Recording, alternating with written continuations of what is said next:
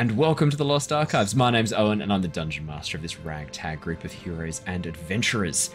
Hi everybody, I'm Claire. I'm playing Mira, who's a Dragonborn Sorcerer, half red dragon, half silver dragon. Originally was a bit of a politician, and now has joined the adventuring life, probably to a greater extent than she ever expected.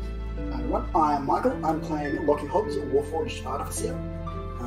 Originally was part of a flying castle, but I've since left and resumed an adventure with my now friends. Cool. Hey guys, I'm Jared, and I play the character of Jin. He is a level 6 Lore Bard and a level 2 Hexblade Warlock. I'm currently an associate and ally of the Tempest Guild, and I am helping them in their goal of stopping the Queen of Dragons, Tiamat. Hello, I'm Ali, and I'm playing Shana, the Yuan-Ti Sorcerer, who is traveling with the Tempest Adventuring Guild, trying to find the other half of her soul, who is hiding somewhere away, far from reach. Hi guys, I'm Matt, playing Yervith, the sneaky Wood Elf Ranger and Rogue, who, after a tragic incident in the jungle with his previous expedition, has now joined up with this lovely ragtag group of adventurers and is looking to see what happens next.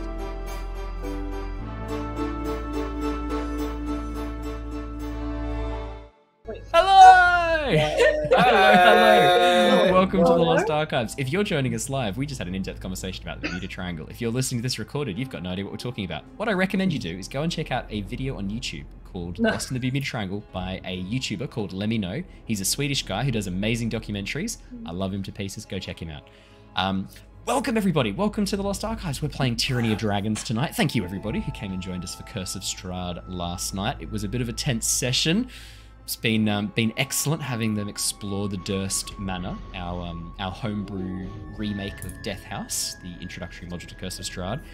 I'm not sure how many of the characters are going to be sticking around next session. We ended last session on a bit of a cliffhanger, and we might be about to lose. One character's looking really dicey. There's another one who's not far behind. We've discovered our what? Yeah, they're already almost dead. Oh fuck! Yeah. Damn, dude. Yeah, and I'm not even like being that guy. I'm just doing my normal DMing style. I haven't even kicked it up a notch yet. This is still just we poked the Spectre. Yeah.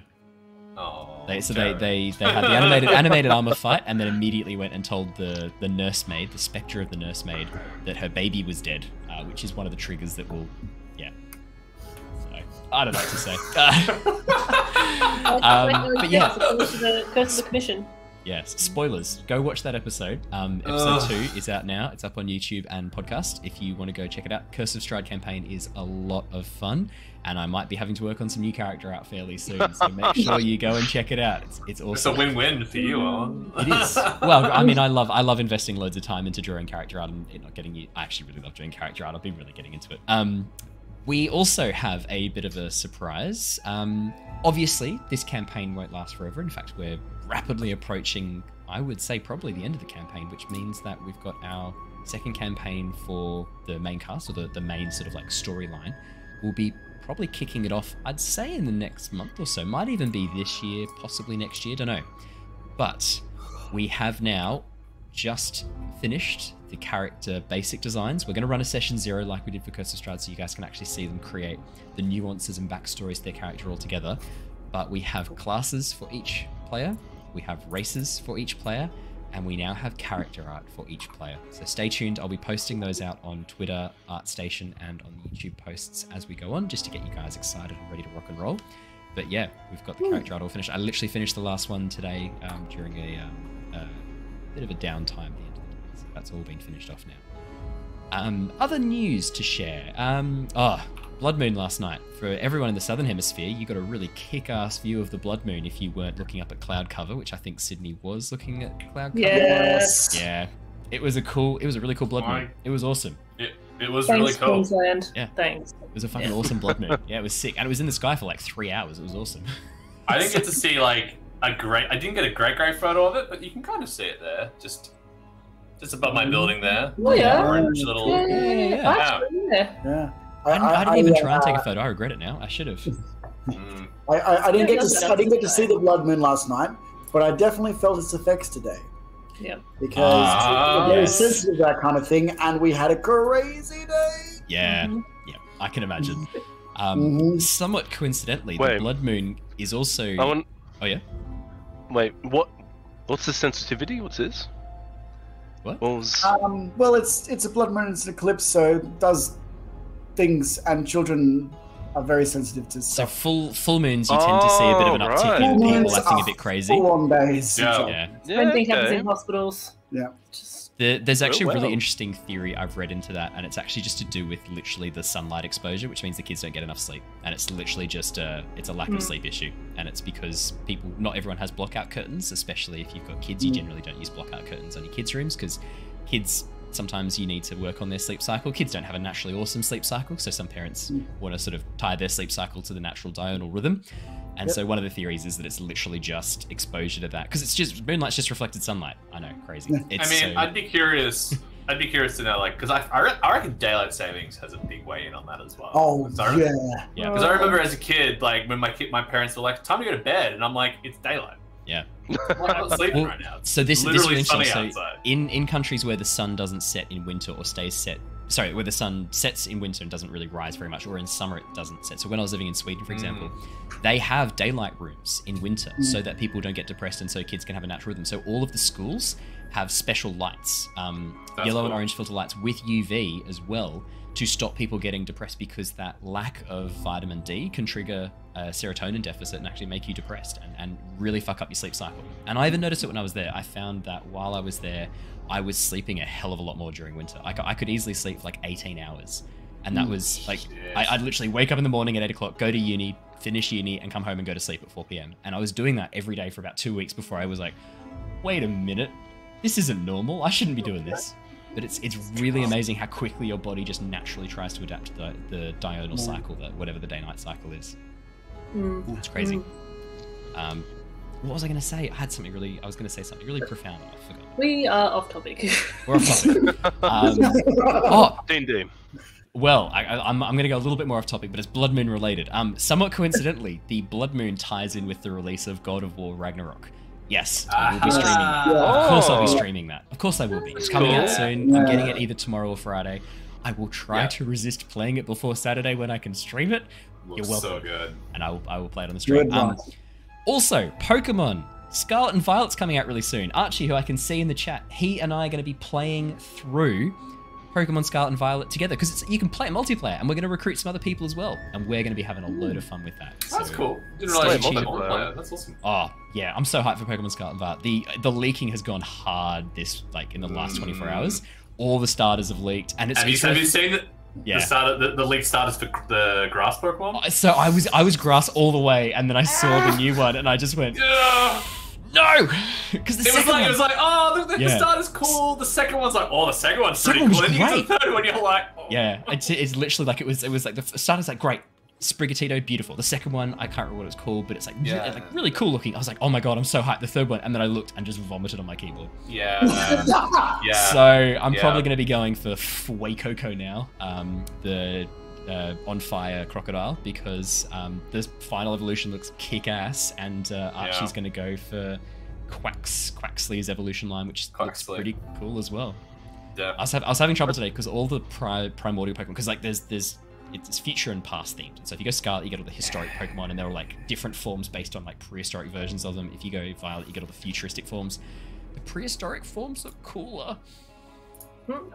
But I don't want. But I want the futuristic. I want. Yeah. So it's a struggle. I'll figure it out.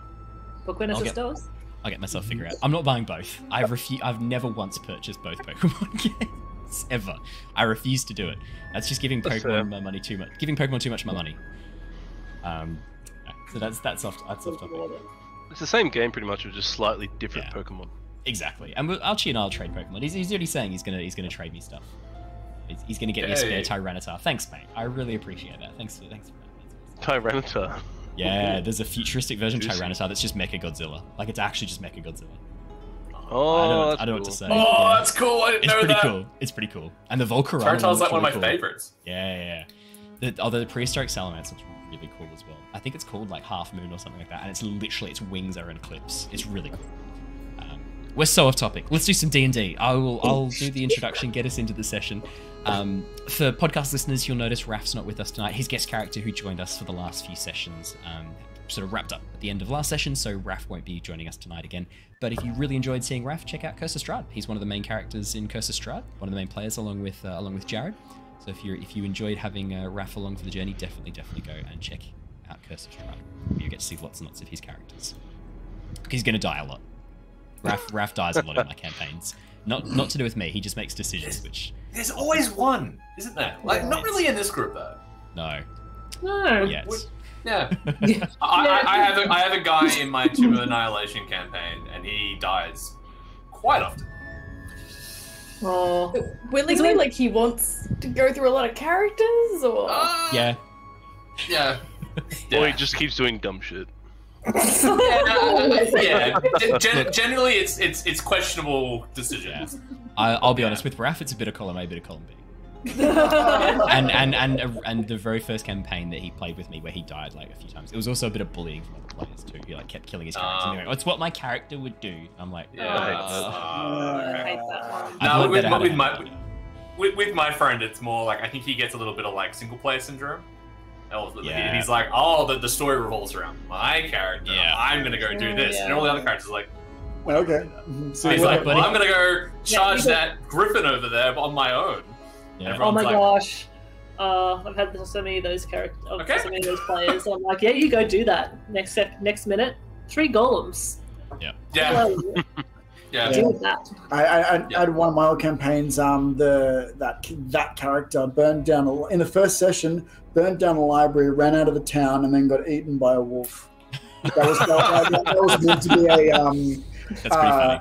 I know, right? That's actually hilarious. It was meant to be like an encounter for the whole party after they left. And then he just did the whole thing. Bolted out and then just. That's pretty funny. Yeah.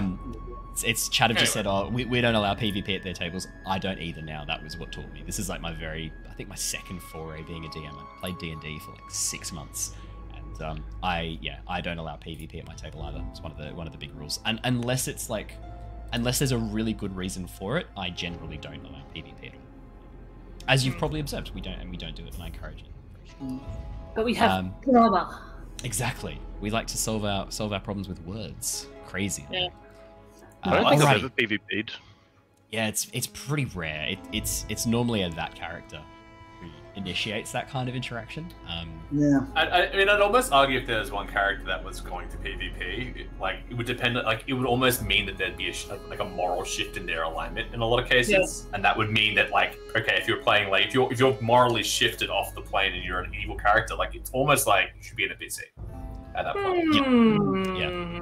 Interesting. Yeah. I kind of feel that way, but I could be wrong. I mean, that's no. I actually kind of agree with that. I mean, obviously, with the way we run, for those of you who know the campaign well, I don't really run moral alignment, good and evil, as strongly as I think other DMs do, and I never would change that sort of stuff. I'm more focused on the idea of chaotic and lawful, and then I try not to change alignments on players or things like that, because I don't love changing player stuff whenever I can help it. I mean, it just depends on the actions, right?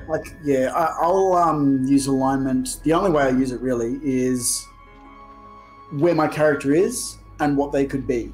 So, like, as the thing goes on, like, well, if my character develops in this sort of way, maybe they'll have a shift from like neutral good to like lawful neutral, or if they go in a different way, they can shift from like neutral good to chaotic neutral. All those are like using that as like plotting of like a story arc as things happen. That's really the only way I use it. Exactly. Yeah.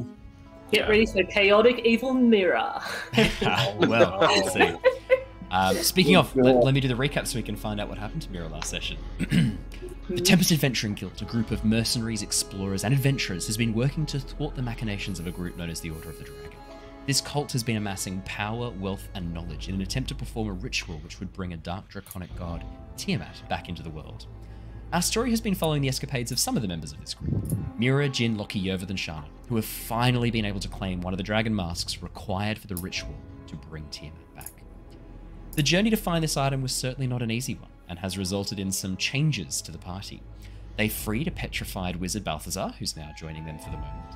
Jin has been able to free himself of the pact with his warlock patron Varus. Lockie has been permanently fused with the giant Nexus node they had recovered previously, and Mira has learned a lot more about her connection with Tiamat. At the end of the last session, Mira put on the Blue Dragon Mask, transporting her soul temporarily to Avernus, the first layer of the Nine Hells and the current prison of Tiamat, who had been eagerly awaiting her arrival. Speaking with this god, Mira learnt her bloodline tied her back through generations to Tiamat herself, and that her dual chromatic and metallic nature was by design. This talk with Tiamat revealed some very interesting information. According to Tiamat, the giants had been planning on taking back their world. The sanctuary they had offered the other races was only ever meant to be temporary. The gods, afraid to lose their worshippers and therefore their powers, were responsible for the vanishing of the giants. And when Tiamat threatened to reveal this secret to the world, she was sealed away as another betrayer god. At least that's how she tells the story. Armed with this quite concerning information, the party dropped their new friend Shivers back home and now travel by airship back across the sea. We jump in as you guys are on your airship, traveling over the open ocean, traveling from the Shattered Isles back towards Oceania. Off towards the left, you can see land, the beginnings of the Elemental States, an area that you guys haven't really explored too much, or had too much to do with, but the home of the Ganassi in Oceania, and other elemental creatures. Below you, the sea stretches out, the Imarian Ocean, waves crashing below. But high above, the airship sails across an ocean of blue sky and light spots of white cloud. I hand over to you guys. As you're on the airship, I'd say there's been a little bit to discuss. We kind of did a little bit of a quick wrap-up last session. After you guys have dropped off Shivers, after you guys have dropped off Shivers, get back on the airship and be sort of settled down for dinner, Yervith and Jin, you observe growing across one of the windows a small patch of green vines. Oh.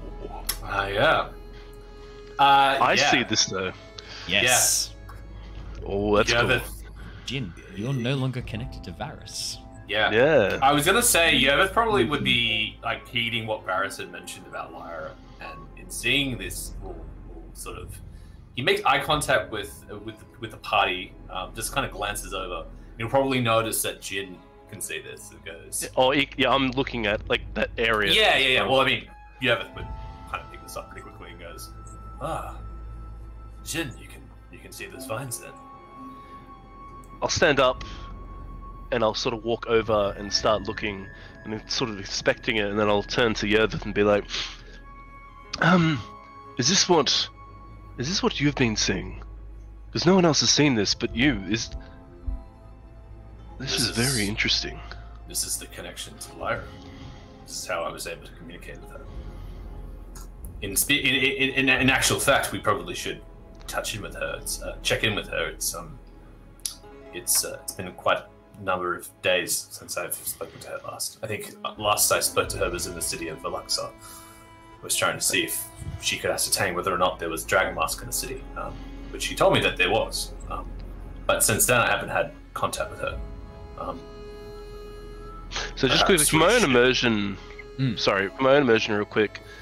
So Mira put the mask on. Yes. And are we like in a downtime moment now? So this is after that's occurred. So actually, tell you what, if you want to do it this way... Did we actually talk... We didn't actually talk about it, you guys discussed it. Mira took you through what Tiamat told you. I don't remember it. Yeah, that was at the... Yeah. Mira took you through what Tiamat told you. That's why we went a bit over, and then I had to kind of rush refs. Yeah, okay. Sorry. Yeah, you guys talked about I just forgot that. I forgot that last little bit. I thought we ended there. No, okay, so we have there's a bit of on the table. Yeah. And I think we dropped off Shivers, and now we're on our boat. I'm very We're heading back to Oxenford, yeah? Well, that's why you guys haven't given a destination yet. Something else I will okay. add. You guys would have had time, and I'm assuming if you'd had the foresight to say this with not me wrapping up, you have had the time to raid most of the books from the library that was in Zonthal's Tower. They're now locked up. They are worth quite a bit of money, according to Leosin. He thinks they could fetch quite a bit of money.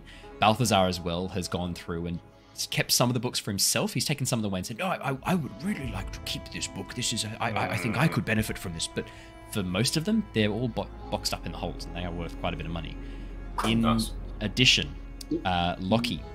Yes. Griswold has been notified about the Wizard Tower and about the telescope. Oh, the telescope. I was going to ask about that, yep. Griswold was very excited to hear news of this and actually instructed you to inscribe a teleportation circle, an unpowered one, but inscribe the beginnings of a teleportation circle in the observatory that Griswold is now going to access later on. Cool. Just a quick little tidbit for everyone. I actually have the spell teleportation circle now too. Ooh, yeah. As a level 5. That's cool. It could be really handy, considering that like Owen has littered the world with a lot of teleportation circles. Yeah, in other games, it might have been a useless spell, but in this one, makes a lot of sense. Definitely not. That kind of changes things actually, because like where we go, because I was thinking, Palin, but we could just as easily go back to Oxenfurt and then. There's a teleportation circle on the ship already. There's a teleportation circle in your base as well. Yeah. So look, it's like when we're like out adventuring, and if we get into a position where we're stuck, then it only takes me 1 minute. It is a 5th level spell, but it takes me 1 minute, and we can go to any. And we can get back to the boat and get out of dodge. Yeah, exactly. Just 1 minute. We'd have to hold off. Like imagine if we'd had that when we were in the city. Like, oh, we need to get back to the boat because maybe they've got the Nexus node, or maybe they've got backers. Yeah. Just go there. Yeah, that's a really good call. For those of you who might not be aware, this world is kind of in the Industrial Revolution, but not with scientific advancement and with mechanical advancement, with magical advancement. So that's why you're seeing so much things like airships, things like arcane uses, whereas other advancements, not so much. They've kind of fallen a bit behind as technology hasn't been able to keep up with magic. The possibilities with magic are far more exciting for the people of Oshia. Nice. Which makes sense. If only we'd gone that way. In any case, magic vines. So I'll sort of turn to Yervith and be like, so when was the last time you actually talked to Lyra? That would have been back when we were in Veluxa in the city. I was asking her if she could sense any of the dragon masks there. You must understand, she sees things differently now. I'm not sure if I explained that clearly last time I spoke to her and relayed that information to you. She's perhaps we could both go and ask and talk to her. Well, if I'm seeing this now, I think that I very well can, and if anything, this almost might be an invitation of sorts. Potentially. If you want to, I'm just focus your mind, and we'll be able to speak to her. I look around. There's nothing pressing on the ship, I take it? No, as you have a bit of a look, you're taking a bit of time talking this through. As you have a bit of a look, it looks like a small green vine growing up through a crack in the window in the galley. As you have a bit of a closer look, Yervith, the plant itself looks a bit odd. Not quite the same as you saw it last. It's not this bright verdant green. It's actually got some strange markings on the leaves, and you can see that the tendrils that the plant is grasping onto the ship with look almost like a white mycelium. Okay. Yay! Just so you know. I probably wouldn't think any different of it, because this is the first time I've ever seen it. Yervith like looks down at it harder and goes, "Hang on, that's not normal." Jin, when these vines grew last, they were verdant green, they were lush. This doesn't seem normal. Perhaps Lyra's in trouble. We should go to her. We should see if she's okay. No, that definitely. I think that is. Yeah. No, we need to go now. I think then, if that is okay. This might be more of a plea for help than anything. Indeed. When you're ready. All right. I close my eyes as Yervith closes his, and just as he described, sort of try and calm my mind and sort of try and focus on almost like Lyra or something. Yeah. As you close your eyes, place your hands upon the upon the green stem and focus. Yeah, but it feels very similar to how it did last time for you. This feeling of sudden connection and openness, and then you feel this pull coming from the plant itself, and this voice whispering, Yervith, calling out across space, echoing it almost in your mind. Jin. For a moment, it feels very similar to that space where you communicate with Varys sometimes. This sort of demi-plane, or this section away from the world where Varys exists. But you realize very quickly this has a very different feel to it. There's almost like a music, a rhythm, and a song in your mind as you touch this. You can feel this, almost like this wild, crazy joy fill you for a few seconds as you touch this. And you feel your lute on your back, your magical instrument of the bards, vibrate with a sudden strum that echoes throughout the ship. Everyone hears this sudden strum of notes. As both of you close your eyes and focus, you suddenly find yourselves sunlight beaming down onto your faces, so causing you to open your eyes and squint against the bright light. You're standing in a meadow. Brilliant green grass underneath you, wildflowers dotted all around. The circle of trees nearby, they look old, covered in lichen and moss, but their leaves are still green, the bark still fresh and looking healthy. However, as you turn and look behind you, a section of the forest seems to be decaying. You see large patches of fungus growing across the ground, eating away at the wildflowers. Some of the trees dead and dying as spores drift slowly from the canopy above.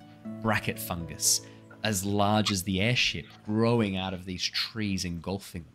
As you see in the background, trees, vast trees, growing across this circle. As you have a bit of a look around, emerging from the patch of forest, skipping a little bit, excitedly running up towards you is Lyra. You can see that both of her eyes are green, as they were last time, now that Shana is separated from her. Is it green, Ali? Is that correct? Both green? Yep. Both of her eyes are green. You can see that her clothing has changed a little bit. It looks like she has exchanged some of her clothing that you saw last time, Yervith, for maybe some more Fey style of clothing. Long, wispy tendrils sort of flying off her. And growing on certain parts of her clothing, you can see this sort of mycelium and fungus starting to grow across sections. She carries a walking staff that she is sort of running along with. Bracket fungus growing from the top, forming these intricate spirals of fruiting mushroom bodies. And as she sees you across the clearing, she smiles and waves really energetically and then goes, Jin, what? How? Hello, Lyra. It has been quite some time. You are looking well. As I take in her completely different appearance. Not completely different. It still looks like Lyra. Just some of the clothes have changed, and you can Lyra, she does look different. You certainly do look a little bit different to when I met you last. Oh, I've been learning so much from the Fey. They've been teaching me so many really interesting things about how plants work and the cycle of life and death and the importance of recycling and renewing nature. It's so interesting. I'd never really learnt that much about these things, but it's really, really interesting. Oh, so this is a healthy thing. This is important. Oh. What do you mean? Healthy, important? I mean, I've not got a huge amount to do here. I just thought I'd use my time appropriately, get a chance to talk to the Fey. How often do we get to ask the Fey about how they No. I mean, it's good that you're learning about recycling and looking after the environment. You need to respect your woodlands.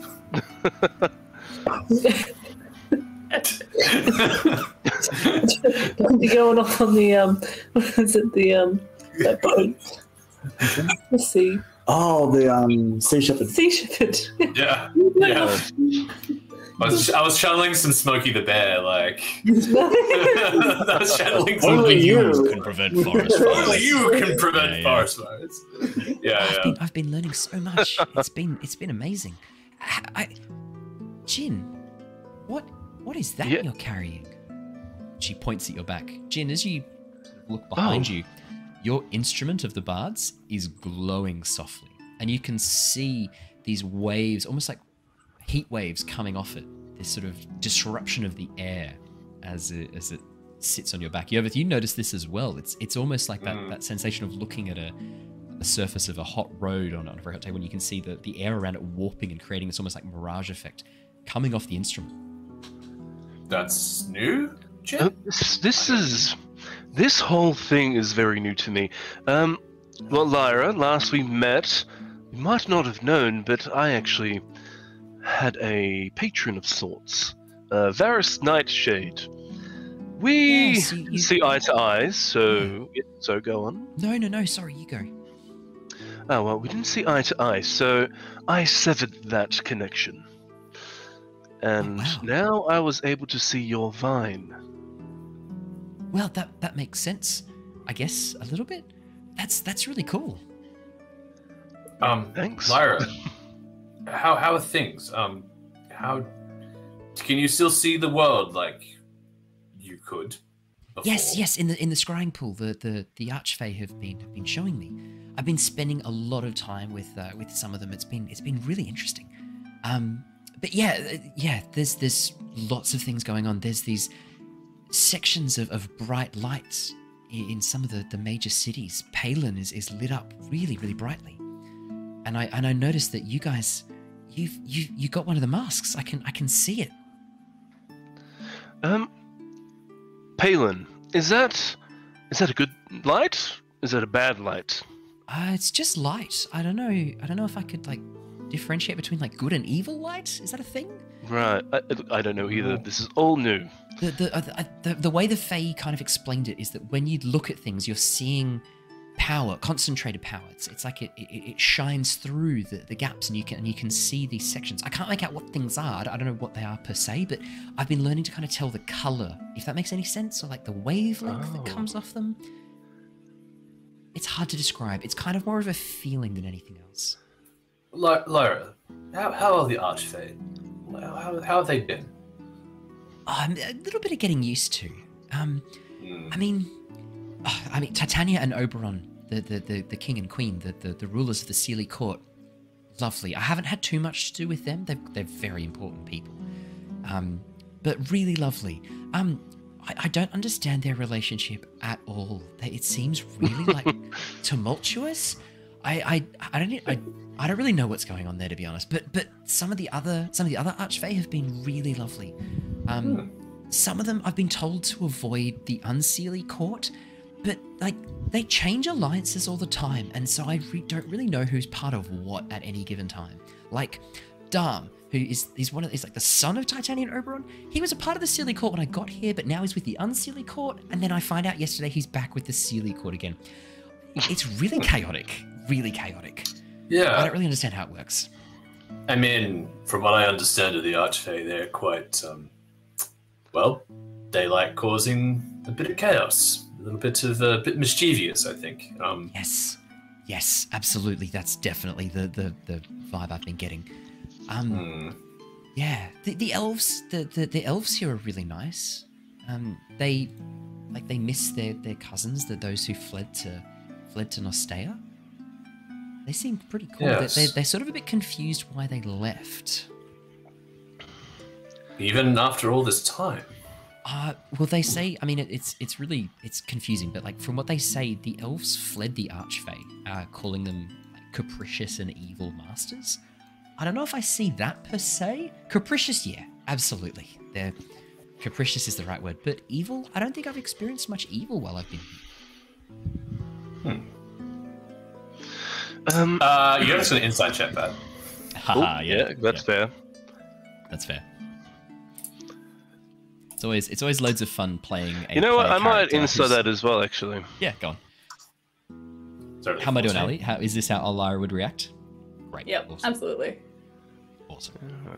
I'm also trying to obviously. Oh, yeah. I mean, you know what I'm doing. it. I'm trying to obviously set up a little bit. And, yeah. Cool. Yeah.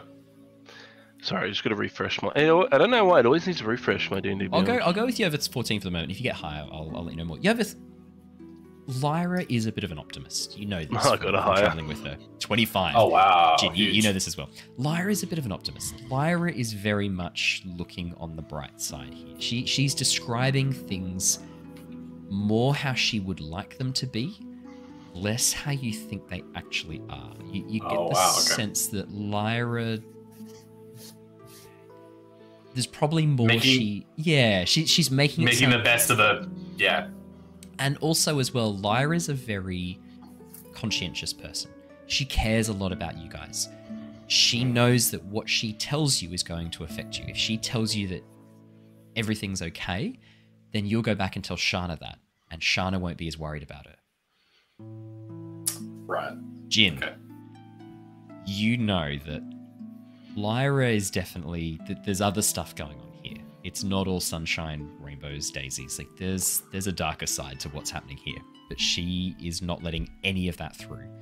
Either because she can't, for her own psychology, to kind of get through this time being trapped in the Fey Wild. She can't admit any of this. Or she's protecting someone else. And from the Lyra you know, she cares very deeply about Shana. Shana cares very deeply about her. You know that you can track a lot of Lyra's decisions and behaviors back to protecting Shana or trying to look out for Shana. Yeah. Would that be fair, Ali? Do you reckon that's cool? That's cool.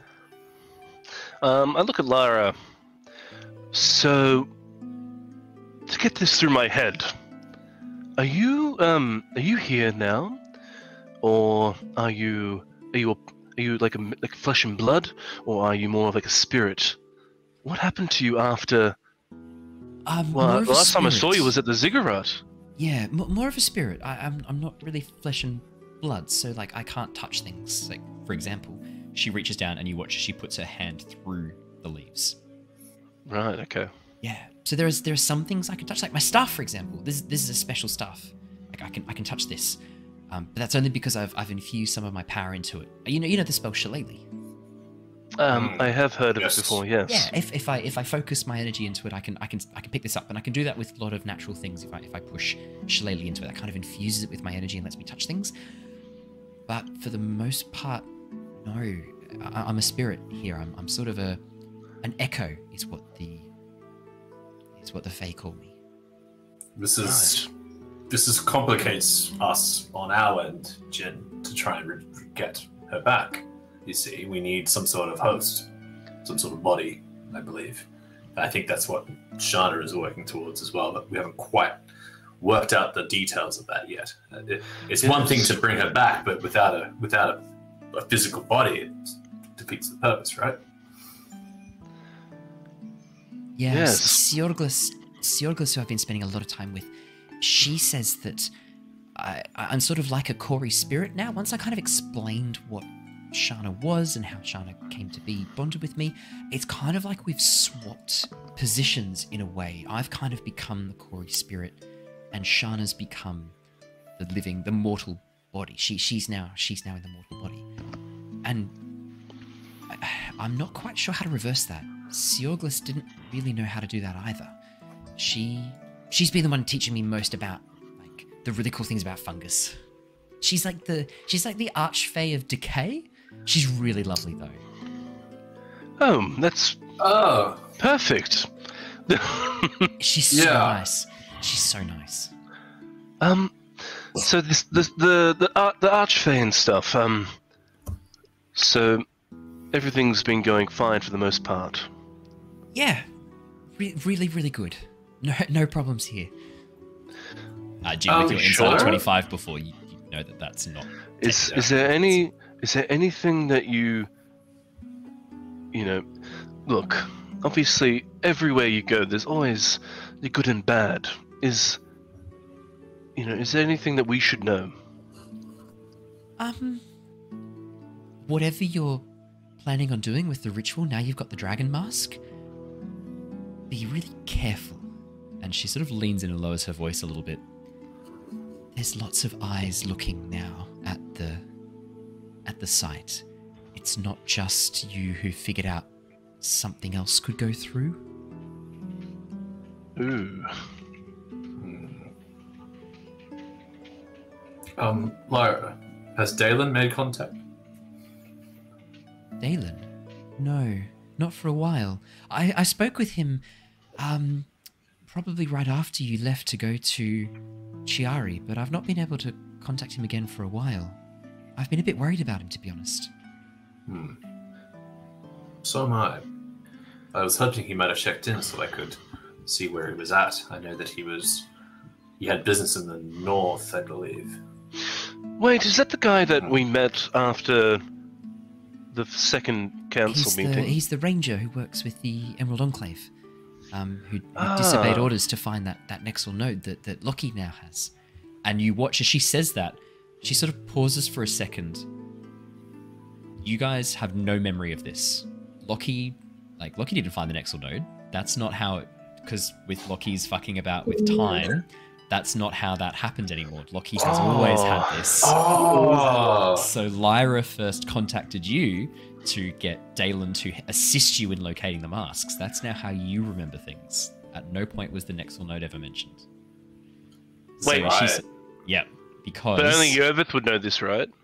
No, and everyone who was affected by Lockie's time fuck-up now thinks that... Because Lyra is separate from this entire reality, she's not right? there, yeah, and time works differently in the Fey Wild. Wait, what do you mean? The core that I helped Lockie find, the item of power. I thought it was a mask. I got Dalen to go find it and bring it to you guys. Lockie's been carrying it around in his chest for a bit. It's like with giant runes. We haven't. I haven't seen him since the council. Yervith? When's the last time you saw him? He never came and gave us the core. No, Lockie's always had that call. What? The whole time we've known, like, so out of game, in my own mind. The whole time you've known Lockie, he's had so since this version's happened, he's been traveling with it the whole time, right? Yeah. Yep. Okay. Cool. Time travel. Yep. Nice. Yeah. Love it. No, he's like Yervith said, he's had it the entire time. Lyra, are you okay? Is the decay decaying your brain? That shouldn't be happening. No, don't be silly. Wait, that's not how that works. You sort of said that shouldn't be happening. Okay. Oh no. In any case, gaslighting Lyra. Yeah. Is there anything you would like us to pass on to the team, and especially to Shana? Is there anything you need us to carry along back to them? She leans in again closely. If your plan was to try and bring me through the portal, know that I won't be the only one coming through. And she gives you a very wide-eyed look. Oh, damn. Damn those Fey. Damn those Fey. What do you Lyra, mean? What are you talking about? What have you promised? I haven't promised anything. I'm just letting you know that the opening to make room for Tiamat, I'm not going to fill that. There will be room for other things to potentially try and come through. And she looks at you again, very wide-eyed. I sort of almost mouth the words Archfey. Yeah. She nods. Yep. Oh. How good or bad would that be? The Archfey have been so lovely while I've been here, and then you watch as she again looks at you very wild-eyed. Wide-eyed. Yervith just kind of rolls his eyes and goes, okay.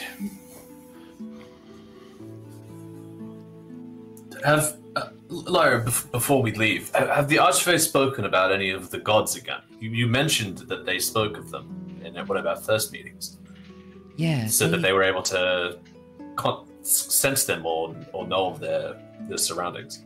Yes, yeah, they've mentioned the gods a few times. The way they talk about them, it's very dismissive.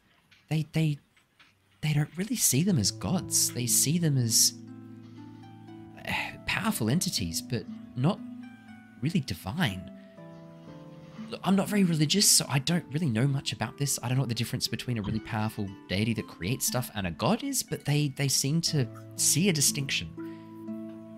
Some of the gods they talk about with reverence. Anam, they talk about Anam, the All-Father, with great reverence. They see him as a true god, a true creator. But they say he's been gone for a very, very long time. The other gods, not so much. They said that they've made a pact that they're not supposed to interfere anymore, but that some of the gods are kind of working against that, and they are interfering more and more, and that the other gods don't know this. Do you know what gods that would be, or? I've heard a couple of names. Lysander, the goddess of the sun. I hear she's been interfering a bit recently. Oh, how so? Giving out blessings, trying to recruit followers. That's all I really know. That's all I've really overheard. I like that. That's cool. Lysander. So I've gender swapped. I've gender swapped Lysander in with Nostea. Lavender. Yeah. That's funny because my god, my character in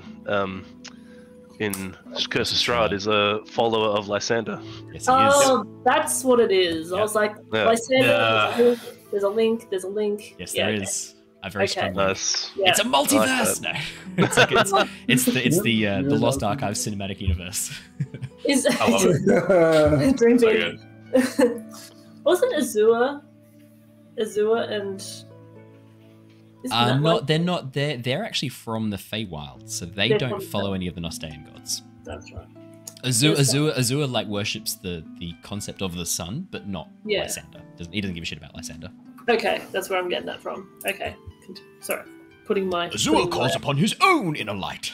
Has no need of a god for that. Yep, that's true. Yeah, so I'm just connecting my red string together. Don't worry about me. Yep, it'll be up on the wiki later. Right. Yeah. So if you were planning on doing that, maybe there's other avenues you could look at. I can see that Shana's been lit up really, really brightly for a little bit now. Since you guys were in Oxenfurt, like she's still carrying this power within her. I hear that power could be used for a lot of really cool things. And if, for example, you were able to find some items, potentially to channel it? Like, you know how Lockie is a construct, and yet he has a soul, and he's walking around, and maybe there's something like that you could do as an option. Like, we do almost like, you know how golems are created? Yes. I don't actually know how they're created, but like I know about golems. But like, I mean the same. Could we fundamentally do something like that, where you sort of enter this being, and then your soul inhabits it, and you're able to, I don't know, like something like along those lines. Jin, can you make me an Arcana check? Yeah, look, I don't know Lyra's going to much go, about... I don't really know a lot about like golems and stuff like that. No, I don't know much either. Yeah, Jin, you're not sure. Maybe something you could talk to Lockie about later. Yeah. Do you have any items? Because you did mention items. Do you have any examples? She sort of looks around, sees something in the tree line you don't see, shakes her head vigorously. No, I'm sorry. I don't really know of any items that I could help with. Okay. Maybe it's best just get me through the portal when it opens. I reckon just do that. That's the easiest way, right? Can I use my insight from before when we roll down? Can Yervith try and see what's in the tree line? Make me a perception check, Yervith. Jin, she's changed direction very quickly because of something she's seen. Yervith, 28. One of the trees in the tree line is not a tree. It's a creature that looks very like a tree. You can see a long body comprised of what looks to be wood and bark, leaves growing out of it. but it has a very humanoid-looking face, a beard comprised of grandfather's whiskers, this long, flowing, bristly, lichen-like plant. And you can see it's watching very closely at what's happening in the clearing. That's crazy. Yeah, but there's probably like, on one hand, he's kind of like worried for Lyra because obviously she's changed topic really quickly, and now like you have a spotted why. But on the other hand, like having an affinity with nature, Yervith's kind of like, oh wow, I would say that's a tree man.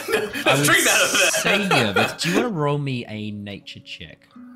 Hell yeah. With advantage because of your perception. 18. Yervith. Advantage. You know what this is. This is a treant. Oh. Yeah. Which I have met one Yes. in this campaign. Very Back rare. in the jungle. Very, very rare on Nostea. Not many wild places left where treants still roam.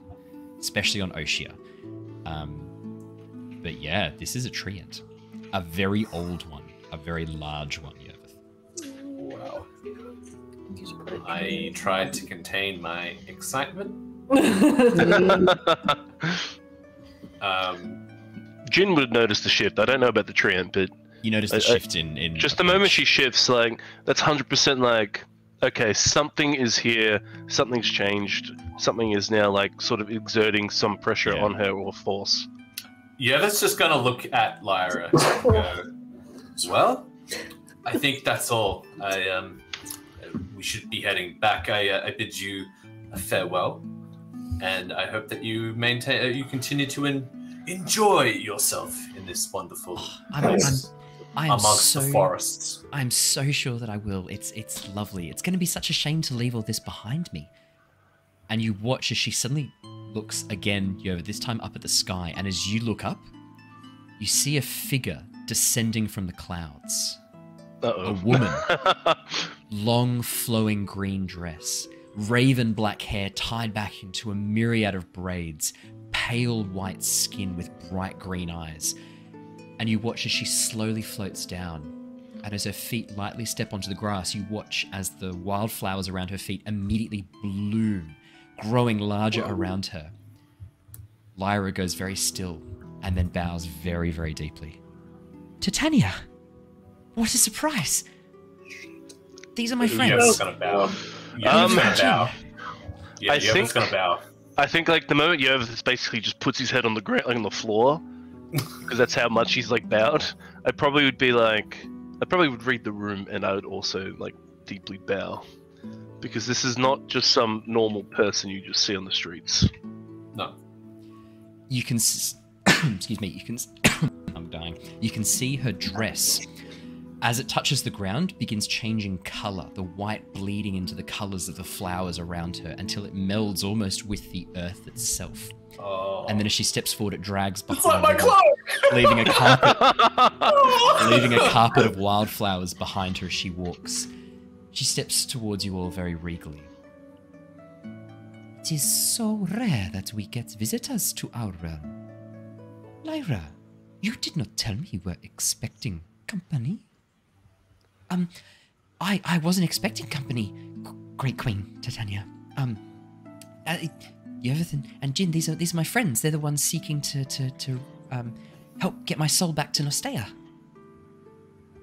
Just quickly, so Yes. I'm just going to pop in real quickly. Yeah. So she was talking about King Oberon and Queen Titania.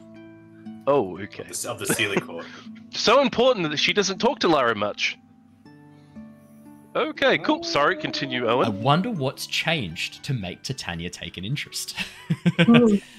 Titania sort of looks down her nose at each of you. There's a bit of a cold look in her eyes until she turns her gaze to Jin. Okay. It is rare that we have had such an item of power enter our realm. An instrument of the Fey. Oh, that's what it is. Huh. Yes, Lovely the to meet you, unstruth- Queen Famous. Titania. Lovely to meet you, yes. My name is Jin. Apparently the owner of this harp. from the Fey Wilds. So I'm sort of like in almost like wonderment too. The Anstruth harp has no owner, merely a muse to help bring forth its wondrous melodies into the air. Please. That is why I said apparently. You are a musician, are you not? Yes. Apparently, it was quite. I was able to play the harp even without being attuned to it. Apparently, that was a bit of a feat in itself. Indeed. Come, waste no more time. It has been so long since we have heard an instrument of the Fey ring true in the glades of old. Play us a song, Jin of Nostea. Yes, of course. No problems at all. Your Grace, I take it? Yes, Jin. Play us a song. What kind of song do you play, Jin? What do you play? Okay, You play the greatest song in the world. Even though I play a tribute. I play a tribute to the greatest song in the world. Play tribute. And then you forget it all You forget because it all. time's weird in the Fey Wild. Yeah. That actually, you do. perfect. Let's see what his performance check is. If you roll a nat 20 on performance, yes, that's exactly what happens. Yes. Okay. So first off, what are you playing? What style? Are you playing like a tavern song? Are you playing something a bit more courtly? Are you playing a simple folk song? Are you playing a very complex melody? Oh, what are you look, we're playing? going with a complex melody. This is a queen. Okay. I want to show off. Okay, nice. Make me a performance check, please, Jin. I just This took is expertise interesting in performance as well, actually. Nice. so- Because Jin hasn't really played a lot of music before. No, I didn't really play him as... He was more because he was going the whole, like, spy route with... Yeah. Yeah. The Harpers. With the Harpers and the Bards with... College. And with Varys, so, like... But do you know what's Yeah. ironic? Jin is now a harper. This is the Anstruth harp. He is legitimately an actual Yeah. harper now. Legitimately a harper now. Yeah. Alright, let's do a roll. Let's see Amazing. it. Did Lyra give their full name? What do you mean, Ali? When you say full name? That's pretty good! What she introduced them It's as. only... It's an 11 though, I rolled. It Jin could have been and better. Yervith, nothing Thank more. God for the 13. That's pretty good though. 24. Thank God for the 13. Jin, 24 is not bad. What style of song are you playing? Look, I'm trying to do the complex melody still. Okay, something really There's like a complex. bit of like beautiful. a it's probably more from like an elven ballad or something though. Yeah, Because okay, something she's elven. giving off like sort of giving off those more like I'm not going to Yeah. play a tavern song for a queen of the Archfey. An elven ballad, you say? Something along those lines. Interesting. Okay. At least Absolutely. like that sort of like that vibe. Yeah. Jin, as you focus on the harp and begin playing, the harp as it was presented to you, I mean, you were told this was an instrument of the Dragonkin. This is a famous draconic harp. And it is. It's got dragon scale motifs. The ends are open dragon mouths. But as you begin to play, you watch as the harp shifts between a myriad of different forms. Not physically changing, but changing the sort of outward appearance of it. You feel like you're not just playing one harp, you're playing the infinite varied forms of this harp. And in this place, in the Fey Wild, you are playing the soul of the Anstruth harp. Across all the multiverses, the harp manifests itself in various forms. This is the harp, the Anstruth harp. And as you play, this beautiful melody fills the forest. You watch as emerging from the tree line, Yervith, creatures begin to draw out into the light. Satyrs, centaurs, Ents, various Fey creatures emerging as from the shadows to listen. And as Jin plays this beautiful song, this complex movement, rising up into this very elegant crescendo and then dropping into this very mournful, slow tune in the middle that then recovers, you watch as the emotions of the Fey around changes with the melody. As Jin plays this rousing rendition, his fingers moving over the harp like liquid, the Fey begin dancing around, the light grows brighter, the weather clears and it feels alive. Electricity in the air. You know what? Yeah? I'm going to make it even more because he's a performer, he's an actor. I'm going to do a major image to start like I'm going to do like a spell. I don't know like if I can like just to weave it's it going to through. be hard to major image at the same time as playing the harp. So it's not going to be super complex. It's not going to be super complex. It's not going to be like a big image. It's going to be like almost like I'm doing like little things that like make me even look more magical and like more like it's just more like to heighten it to like more bring it theatric, in. It's more theatric. It's not about being the big display, but it's about enhancing it even more. Like if it's a 24 now, like this. Is going to make it even like more like beautiful and just like. So for instance, when you're playing a really rousing bit, almost you can hear backing music because major image you can create sounds as well, can't you? Or is it just visual? I have a quick read. I think it might. Maybe it's just visual, but so like the light shines on you. You're lit by this inner light. Your clothes. It seems completely real, including sound, smells, and temperature appropriate to the thing. Then a whole orchestra joins in around you. I'd say then that it's a whole orchestra joining in with you as you play this harp. Rising and falling as you play the mournful parts, the light dims around you. Your clothes sort of change into this long flowing gown around you, as if like a mourning creature crying over their lost love, and then discovering that their love is alive once again. The brightness coming back in, your clothes changing to this elegant cape and tunic, the instruments rising around you. You watch as a single tear, as the last note rings out across the glade. A single tear rolls down Titania's face. Damn. 24, I'm giving you a +2 for your addition of the major image. I will also add, yes, because it is an elven ballad that you're singing, Yervith is also crying. But he doesn't know why. Yeah, Yervith, you're swept up in the emotions of it as well. It resonates with something deep within you, especially here. The Fey Wild is a plane of emotion in a way. Wild, chaotic emotion. And you feel there's something within you, even though you've never been here before. Really, physically, you've never been here before. Your people really haven't lived here. Yeah. You know that you're from here. This feels a bit like a home. Yeah. As that last note rings out across the glade. I just realised I'm Fey as well, technically. Yes, you are. You're a Fey creature. Changeling is a Fey creature. I took that into consideration. Don't worry. If you'd not been a Fey creature, Titania would not have been pleased about you carrying a Fey harp. Let me put it that way. Wow, I didn't even think of that. Yep. Whoa. I did. Don't worry. Nice. Shit. A single tear and not a bard. If you'd had Warlock levels for this would not have been good. Let me put it that way. We would have seen you as a corrupted, fallen, waylorn. A single tear rolls down her cheek. And as she looks down upon you, that was... Her voice cracks a little bit. Beautiful. What made you pick that song? To be honest, it just felt right being here in this place. It almost was like you chose. Yes. It's familiar to me. I don't know where I've heard it before, but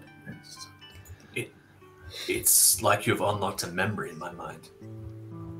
It's almost like someone close to me used to play that song when I was a child. Yervith, Titania looks over at you. I used to play that song for my child when he was first born. Ooh. Dan. What? Patron of satyrs, travels this land, has grown away from me, has grown up. This song reminds me of the joy, the sadness I have from remembering him as a child, as my child. Jin. When I first sensed the power of the harp entering, I came to take it from the unworthy hands that had claimed it. Oh. But I see that you are worthy to carry the Anstruth harp for the time being. As long as you devote yourself to the passion, the wild energy of the music that shapes the weave, Anstruth harp will be yours, and you shall bear my favor. She leans down, Jin, and plants a single kiss on your forehead. Whoa! Damn! Damn! Yes. Hey, your Warlock stealth back, dude? Jin, You have a very important choice ahead of you right now. You can choose to regain your Warlock levels with Titania as your Warlock patron. Or you can choose to gain 2 Bard levels now. As long as you remain attuned to the Anstruth harp, you will keep these levels.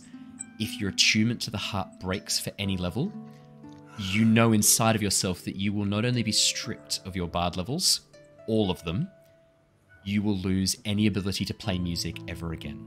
The Fey giveth and the Fey taketh away. Wow. For if you are not playing in Titania's name, you will not play at all. Wow. I feel like you've been claimed by a Fey. So. I feel like at this point, so damn, he's definitely turned more to the, because it was like obviously she might even say that out loud. As long as you play this instrument, you will have my favor. But if you are to play for another, or the instrument is to be lost by your hands or damaged, then you will lose all ability to play at all. Fuck. Damaged? Oh no. Well, that's extreme. At that point, if I screw it up like that, I feel like I would sort of hold myself to that standard, and on those terms, I think I accept. I will take 2 Bard levels. Jin, you may level up. You may level up 2 Bard levels to rejoin the rest of the players at level 12. Hell yeah! Perfect. Because I think in his thinking, I don't think he would want to be. Because if I got 2 Warlock levels, it would make me a lot more like indebted to it, like a patron. Yeah, and I'm he telling doesn't you right want to now, fall back. Never be controlled again. He doesn't want to fall into that. He would rather live and die by his options and his choices. Yeah. So cool. He would rather lose all his Bard levels and not be able to sing again if that meant he would never be under someone's like. That's cool. You know, be under someone again. Jin, as this kiss on your forehead, as you accept this deep within you, that the location where she kissed feels warm and tingly on your forehead. Yervith, you watch as a wave of green energy sweeps across Jin's form. Jin, your changeling shape, for a few seconds you lose control of it, and you watch as Jin very quickly flickers, feathers growing, taking way into stone skin, making way for humanoid skin, as he flicks over and takes on a myriad flickering forms like a kaleidoscope, before settling back in his changeling form, the white-skinned form with the yellow eyes that you've not really seen before, Yervith. Not fully. And then Jin, you regain control of it, and then change yourself back into Jin, I'm assuming. Yeah. Because, yeah. Titania nods. Now, you are my muse. Go. Play music. Make joy.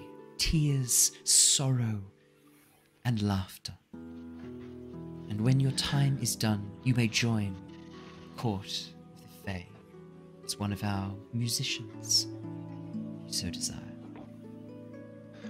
Well, look, this is all I've ever wanted, really, so it'd be good to finally just relax a little bit and just play some music. When I heard that song that one time, it just gripped me, and that's why I became a bard. So, to sort of wield such an instrument is definitely a honor. Indeed, a great honor, and one which requires you to compose great music of your own. You play others' work beautifully, but now you must compose in my name. For after you are gone, I want people to know of the music that you created, with my blessing, my muse. Okay. I think I would bow there. Lyra gives a little. I'm definitely caught in the moment. Yeah. I'm 100% caught in the moment. The conversation with Lyra where she was giving mixed signals about the Archfey is just out the window right now because this is a scene. Oh man, you're getting everything you ever wanted, Jin. Yeah. Lyra sort of squeaks, goes, "Oh, that was really beautiful, Jin. I'm sorry, my queen. These two are so busy trying to get the ritual all complete. They've got the dragon mask. Titania looks down. Excellent. Then all they need is to disrupt the ritual, and you may go home, my dear. Yes, and I'm sure they've got a lot to do. Isn't that right, you two? And then she looks at you with wild eyes. Oh, of course. Crazy. Yes. I have a lot. It would be a shame to leave so soon, but no, we do have pressing matters back on Nostea. Indeed. Farewell. She gives Jin a little smile, and then you watch as she opens up her arms, her cloak and her long dress detach from the ground, the grass sort of giving way, and she rises up into the air, actually just floating up. You watch as the ground where she'd been standing that had bloomed into this beautiful display of flowers, without her there to sustain it, slowly begins to wither and die, falls on the ground. Wow. Oh. So are we still with Lyra, or are we back on the ship? Lyra's there, and Lyra sort of gives you guys a bit of a nod, smile. Good luck. I sort of wave awkwardly around as well at all the all the other creatures that are still there. Yes. A Hello. Saty stomps his hoof a few times and gives you a little bit of a look, and then a cautious wave. And then with Titania now gone and the music ended, they melt back into the forest, disappearing from view. Oh, well, I could have done another tune if you wanted, but that's fine. Perhaps you got to leave them waiting, Jin. I'm sure they'll come back. Oh, of course, yes. Always leave them wanting more. Exactly. Well, say hi to Shana for me. Tell her. It's really confusing sometimes. Tell her I'm doing really well. And I can't wait to see you guys, hopefully in person, really soon. And remember what I said. We will. Stay safe, Lyra. You too. We'll see you shortly. Will do. Yes.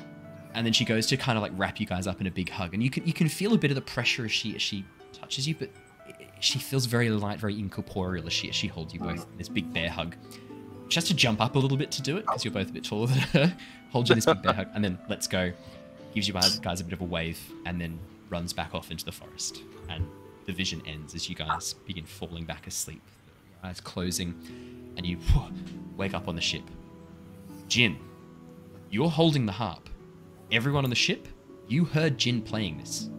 Jin played this not just in the Fey Wild, but here as well. Whoa! You did say all the multiverses that the harp was playing. Lyra. Yeah. So, Mira, Lockie, Shana, Leosin are all standing there as you guys open your eyes. Leosin looks at the harp and goes, That's not what it looked like a moment ago. Oh. It's different now. What are you two doing? Hi. We contacted Lyra again. Yes, but I actually went along this time. Because Jin can now, apparently. Apparently so. Oh wow, that's kind of crazy. And you used music to do it? Is that how that works? Well, no, not necessarily. Usually Lyra reaches out. I probably sit there a little bit smugly, and I'm like, yeah. I just played a concert for the Queen of the Archfey, but nothing at all really big and anything. Titania? Does that do you know her? I'm looking around. Oh, Leosin smugly as well. Leosin goes wide-eyed. Leosin goes wide-eyed and then looks at your harp again and goes, She's marked that. She's right, okay. Apparently guys it was get always up to the weirdest stuff when I'm not around.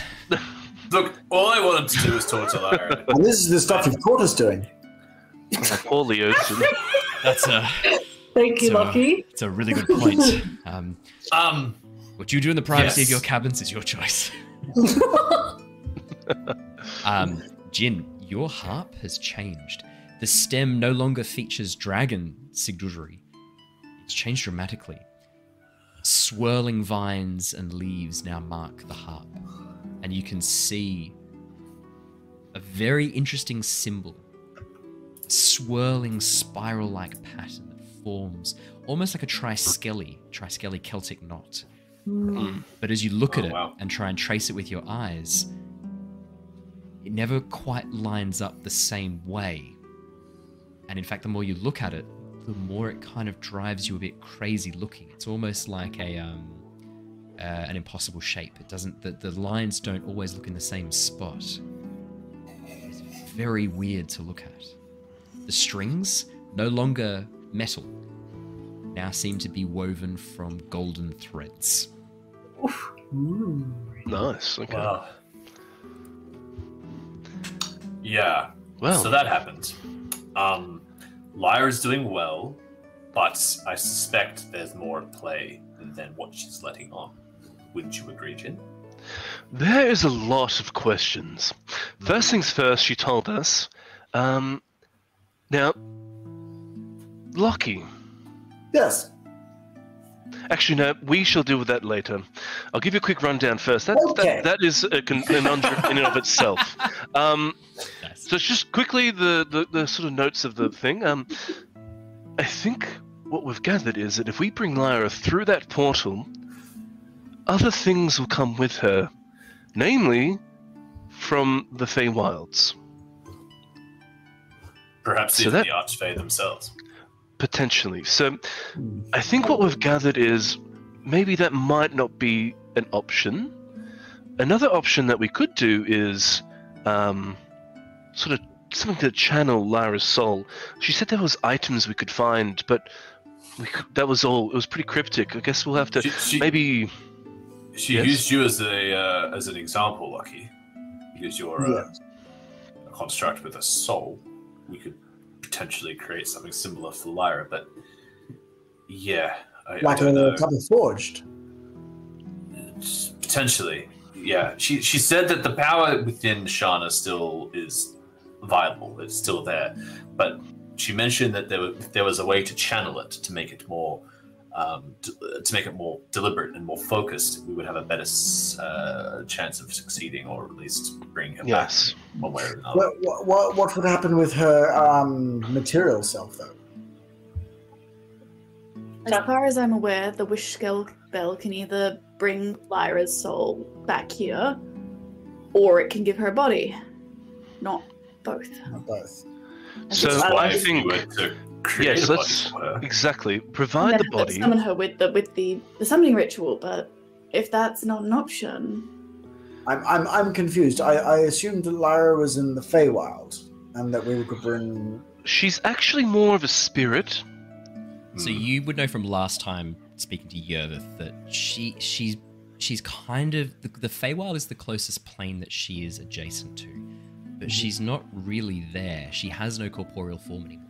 The only reason she's there is because when her body was separated, the spell that did that shunted her to a random location that I rolled on, and she's now trapped there. Right. So it could have been so much worse. Yeah. Okay. That definitely changes things. So she would. It was a D20. The 7 hills took up 7 of those. The elemental planes took up another 4. Elemental planes took up another 4. Yeah. So it's the wish spell all over again. Yeah. It was, wow. So. Okay. So That's one thing. I'm thinking. Lockie. Yes. If we have some sort of vessel for her, and presumably we're saying that she would want to use. Shana has a wish spell, which can either bring her soul back or create a body for her, or some kind of something for her to go into. And then the ritual would bring her through, but we don't want to do that, do we? Because I think in the Fey Wilds, the Fey is going to come with her. I think the independent ideas. Independent idea is not bad. If we had a vessel already made, maybe the wish spell would put her into it. What's the idea? So there's a few people we can ask. We can ask like Griswold, and maybe he has other friends that specialize a bit more in creating vessels. I'm not. Look, this is above me. Oh, I just had that thought as well. Very well done, Mira. We know somebody who deals with vessels. Perhaps we can find something that's already possible. We just dropped him off. Damn. I was a thinking dude about who that makes before. You zombies. just dropped him off. They are dead bodies. That's the I thing. just want to put They that are out dead there. bodies, but if we find one that's very fresh and not damaged, And not I have a feeling with their religion, it would need to be one connected to Lyra, or they're not going to.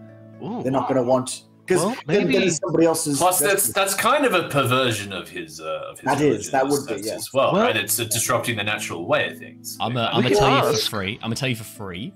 Yeah. Shivers and the priests of Mors Sacris, not huge fans of vessels being used in this way because you're taking. 'Cause Yeah. unless you could find Lyra's. Lyra's past vessel, which is currently occupied by Shana. Yeah. but he has said that they've had multiple vessels before Yes, he for has. the one soul. However, But here's yeah, here's it's the not kicker. Quite. Lyra's been Shana's- sealed in a gemstone Yeah, with Shana for for years, millions hundreds of years, hundreds of years. Okay. Just to save you guys some time, I'm going to say Leosin says this and goes, but weren't you sealed away for so long? That's just to help. Yeah. I don't So want you guys pretty get too much- far down that track. Plus, I think that's a comment that can go pretty fast. Another thought then. While the giants were around, more of the giant forge were created. There's the possibility that we could create, I suppose in this case it would be a Fey forged, if I thought that again. His brain is just like, woo! The kids are just spitting up. Joe, is it sad that I've already got two of the racial traits already in my mind? The second he said it, like time slowed down, and my brain was like, "Here we go." Here's connection to the Fae, and then here's the I was like, "Oh wow, yeah, I might have fun with That that." was funny. That was really funny. I might need to redo character art for Lyra. That's a fascinating idea. I mean, we could try looking into it. Well, we do have a number of artificers and very Yes. powerful wizards now. It's true. There could be a few options. I guess we have a lot of research ahead of us. Well, Leosin kind of well, pauses you guys, and not me. looks for a second and goes, "You know, I heard tale of a flesh sculptor. A what? See, now that's promising. Yes, That there were sounds rumors. ominous. Well, yes, I'm not A gonna little lie. ominous, I won't but sugarcoat it. Yeah. Azur and I, it was one of the things that we were going to look into when we first arrived here. Because, I mean, we didn't know what we were supposed to be looking for. We knew that there was a great danger. And when I first heard about this during my connection with the Harpers, I thought, oh, that's a bit spooky. But I had a bit of a look into it, and they do less intense things than I thought. They've been involved in the creation of some various types of golems, and they've been trying to create artificial life. so Not like a inherently flesh evil. golem. Yes, flesh golems. Interesting. That's Well, we have a lot of things to look at. We're actually not Lot that of far options. from... They're in Dromethion, the capital of the elemental states. It's a Ganassi. They are a Ganassi. I should also mention when Lyra was talking about the energy that she can see, there's a large gathering of energy in Palin. I shoot a glance at Mira at that mention. and Well, it's- isn't there like a... Wait, do we actually know there's a gate at Palin? We do, don't we? Oh, yeah. yeah. Mira We knows found that out like last session, right?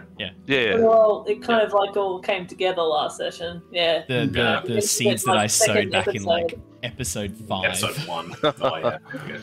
Yeah. Well, we do know, Yervith, that there is a gate for the summoning ritual in Palin. So Palin is probably somewhere where we need to go very soon. But if we're in the area, I guess we could go real quick and chase down this Lyra lead.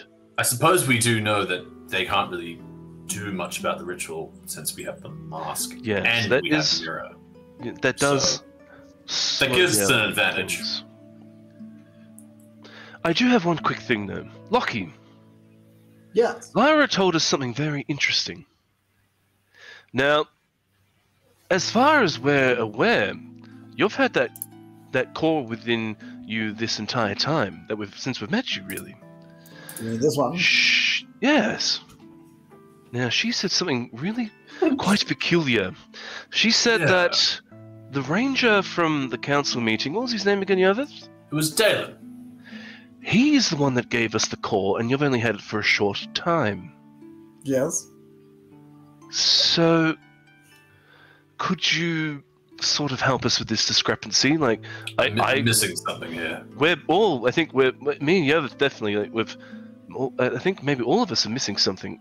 Yeah. Well, you know, you did just come back from the Fey Wild, and time does all kinds of strange things there, you do realize. Like, you lose memories, like, all kinds of things go crazy. Except this isn't something I remember either. Insight check. Yeah. Insight check. Insight check on who? Lockie, deception check. On Lockie? Lockie, blatant deception check. You're flat out gaslighting. Come on. Nice. We all know he's lying. Yeah, I know, but unless he gets a nat 20, that's still an 18. But it's still an 18. Oh my god! 2, 0. Oh no, 2, 4. So yeah, 2 total. You have a 21. Lockie is lying. Not just lying. My passive insight picks that up. He's flat out. Yeah, passive insight picks that up. Everyone's passive insight picks that up. Even me. Like a part of Lockie's head opens up, and like this text goes across, like deception mode activated. Or like Lockie opens with deception open bracket. I've had this all along, guys. What are you talking about? Deception. Close bracket. My own Marco's got to say With all the something. insights, it's a little bit beyond. Lockie's not just lying; he's fucking with you. Yeah. That's what I was gonna say next. I was like, and it's not just that. Lockie's trolling. This is an attempt at humor. Is that possible? Lockie's grown a lot. Come on, Lockie. Okay. For real though. Do you guys recall? Wait, hold on. Was that a Yes. was that a joke? Did you just goof? Perhaps. Are you? Oh, I am proud of you. Look at you. Look at you. Look how far you've grown. Normally it's always been me doing the other way around. Bravo. All those little clap. retroactive upgrades have caught up with you. You're finally capable of comedy. All right. Wow. And you're almost capable of Thorn Whip. No, you didn't. Damn it. Sorry. Continue, Michael. Okay. Do you recall back in the tower with the large, the really big the sound timers? Yeah. Yeah. Do you remember how I disappeared and then reappeared again? Yes. Yes. Mm-hmm. Well, what actually happened, I didn't want to confuse anybody because it was a bit of a situation. What actually happened is I fucked with time. That's what those large things did. And it sort of created this bit of a wibbly wobbly. So I've got this in my chest now.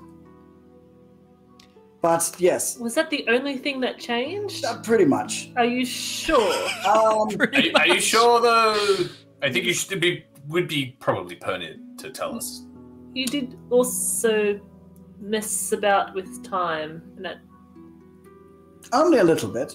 Oh, only a little bit. And then when I realized that it wasn't going quite as expected, to be fair, in my defense, even though you do not remember, we all agreed to try.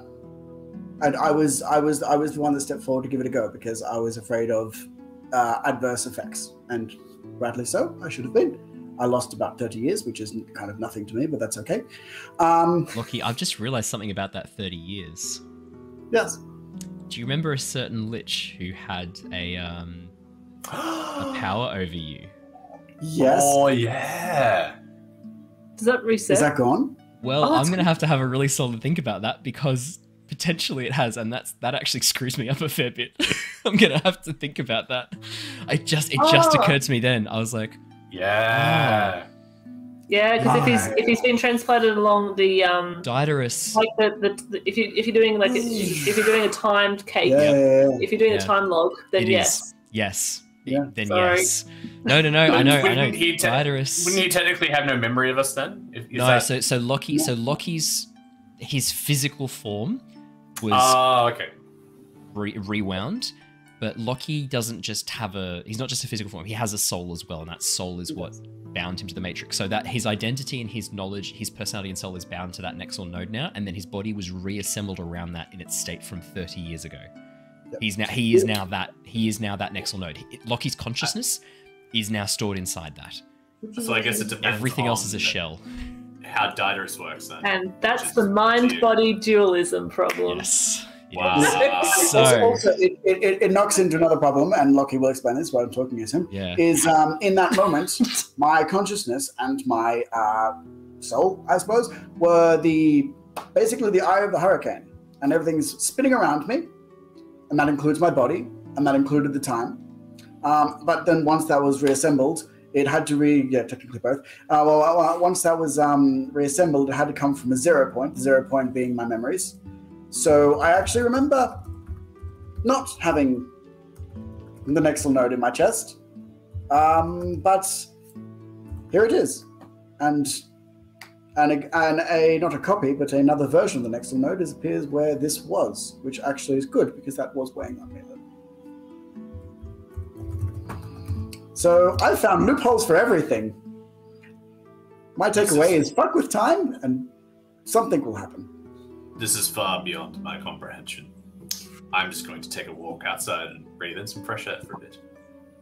I'm going to need to read some Kant philosophy and try and wrap my head around. I'm going to actually need to sit down and like have a real think about this because how I've written the node, the way the node has bonded to you now, Lockie, and this is going a little bit behind the scenes, and I'm happy to do it because this is really cool. And you can kind of see how I think as a DM. Yeah. You are not the same entity that you were. By being bonded to this, right? You are now... There's more here. Like, your soul is different. You are no longer the same entity. By being bonded to the Nexal node, you are something a little bit different now. So technically, as I have written this, you don't yet know if Diderus still has influence over you. Also, and in oh, that's going to be so spicy. Diderus is going to be so pissed. Just to make a confusing situation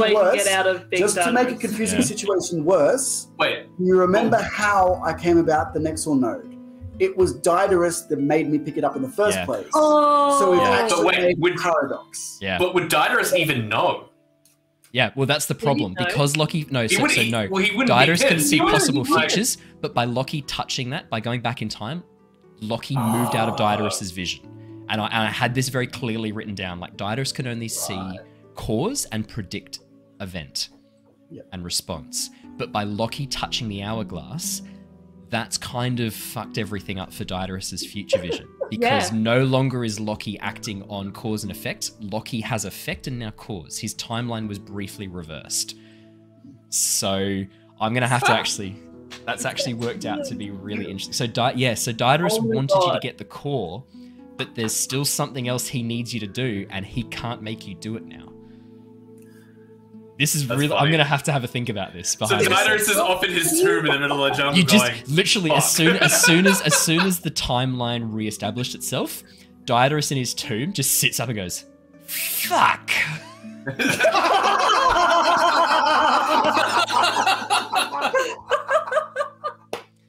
Yeah. Oh, that's hilarious. Yeah. Yeah, that's that. I am going to... I mean, obviously, this is behind the scenes. Your characters don't know this. Actually, Lockie, no. Lockie, you feel, ever since you came out of that time loop, it feels lighter. That sense, you'd almost gotten used to it, the sense like you were being watched. It's gone. You no longer have that sense anymore. You no longer feel like there's eyes watching over you, strings attaching you to some invisible puppet master. You feel free. You feel conscious and alive and aware and making your own decisions, free from influence. You do feel different, markedly so. Wow. Your characters don't necessarily have to talk about this. Oh, fuck, that's going to be... I'm going to have a sit down and think about how Diderus is going to deal with this. I actually genuinely don't think there's anything he can do about this, actually. Very juicy. I think this might be a... That's right, that's a loose thread that is cut and now off to the narrative wins until I can find a way to tie it back in again. That's interesting. All right, that's cool. Please, Lockie, carry on trolling the party. So you were saying about the node is how it's now... You were built around it, essentially, is what you were doing. Yes, and it's your body from 30 years ago. Yes. So in reality, your memory of me is a memory created by this event. This is part of me. It is who I am. It is me. It's not even an it. I am me. But it wasn't always that way. In a different way, in a different timeline, in a different version of this, it was something that we as a party had found on our adventures, and I had experimented with it and incorporated it into my person. Right, but now it's part of you. It is you. It is me. Yes. Okay. I'll be honest. I'm still a bit confused, but I that's great. That's Okay. fantastic, Lockie. Very good. And you're sure there was no other side effects of mucking around with time? Well, I might have fucked with Dido's, but that's yet to be determined. Do we remember? You will remember Didos. Determination That goes happened. backwards, Yeah. apparently. Oh yeah, determinism goes backwards. Determinism I found goes that out the other day. backwards. You still everything all of your memories are the same. The only thing different is that Lockie's now always had this core. That's the only thing that's different. Okay. All right. Okay. Look, a lot has just happened. Yes. I feel like we should get back to the Lyra part of the conversation. Can I actually, on that note, can I ask, was Jin and Yervith there the whole time? Yeah. And Jin played this beautiful melody. All of you heard it, and more importantly, all of you saw the harp when he was playing, changing slowly from the draconic form into the Fey form.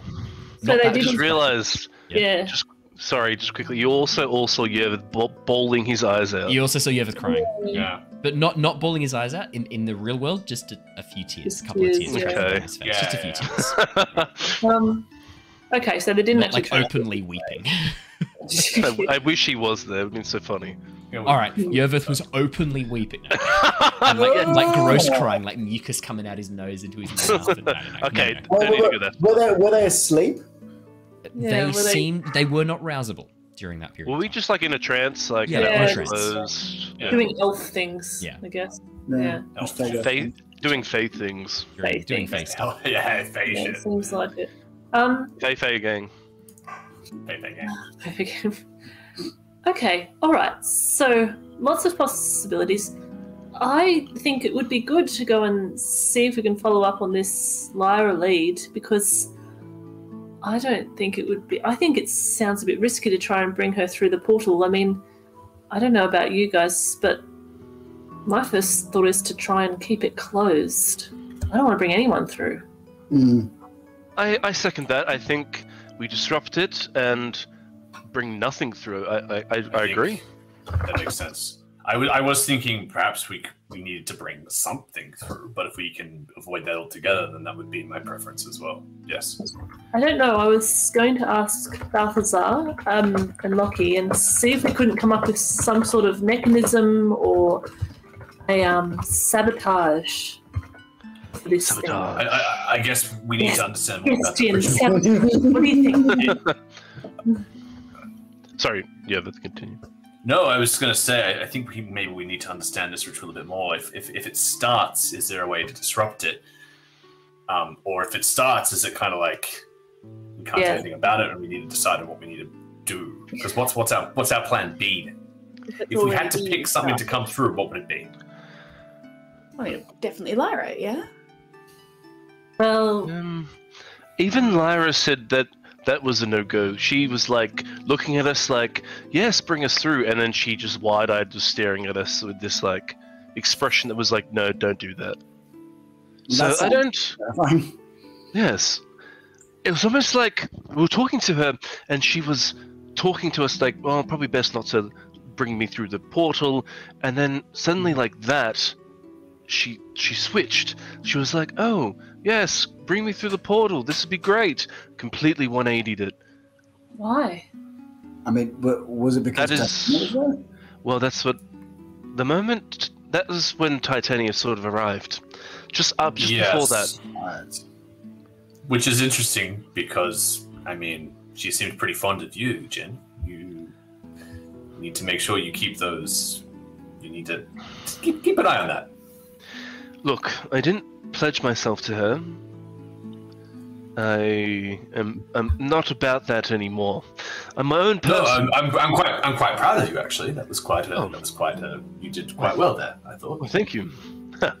Just sort of loves the he loves being praised. But she did say if anything happens to that loot there, that you will lose your powers. Yes. So let that not be the case, right? I promise no more fires around you. And I light my finger on fire. Thanks. And I certainly won't. I thought I'd try a joke as well. Yeah. Oh, that was. I certainly won't crash the airship into a mountain with you on the back. Yeah. I mean, at that point. I'll betray you all to Tiamat. Oh, perfect. Oh. I think at that point, there's probably worse things. Can I insight check that? Yes. That's an interesting joke to go for. Of course you can insight check that. Natural 20 for 31. Oh my god, Yervith. Lockie 8. Lockie, I mean, part of you, maybe your humor receptive module's not fully online yet. Part of you's like, that is in my calculations as a possibility. Yervith, natural 20 for a total of 31. Mira, is any part of that a joke? What does humor always hide? The Whoa! Only a deep-seated fear of the truth. Yeah. Of course. Right. Oh, wait, so as in it was a joke, but you're sort of stemming there's a from a little part of fear you that that that's is kind of, yeah. You might get controlled or something to betray us. Right. Yervith's eyes lock onto you. Yeah. Mira's scared that this is going to happen. Not by her own choice. You can tell she doesn't want this. This isn't something she wants to do. But she's scared it's going to happen without her decision, without her agency. She's scared that this is a path that she has no control over. And at the end, there's really only one outcome. And that terrifies her. Would that be fair to say, Claire?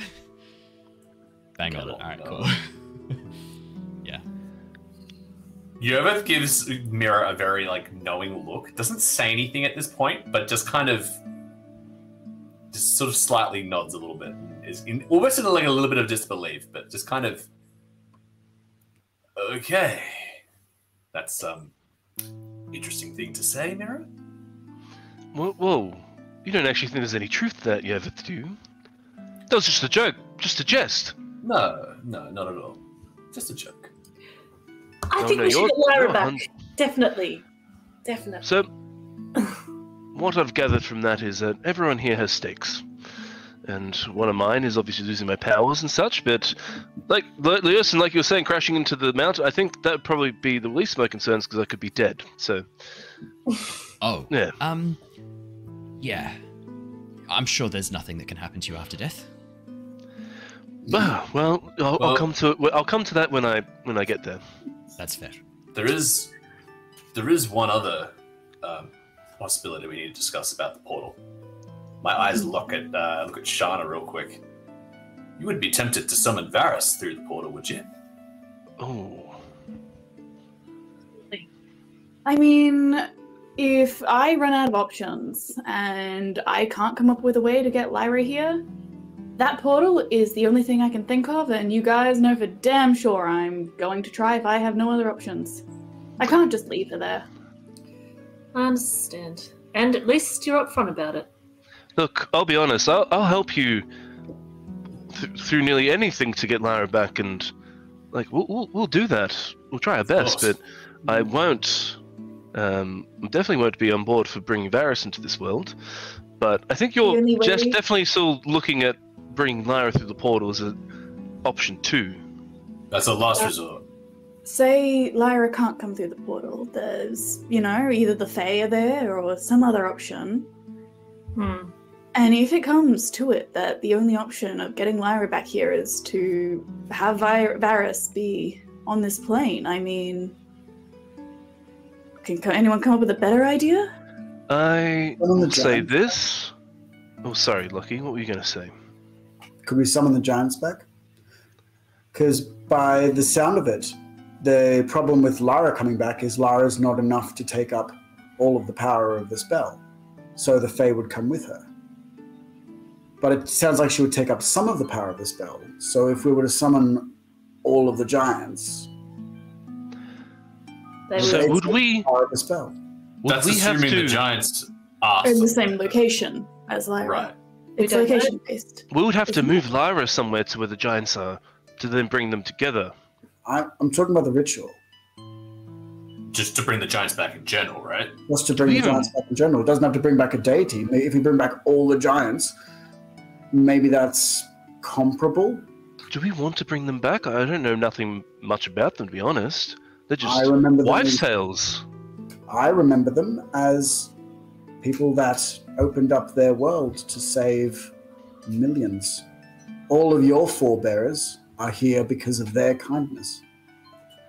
So I'm going to need a quick check from from Owen. Hello.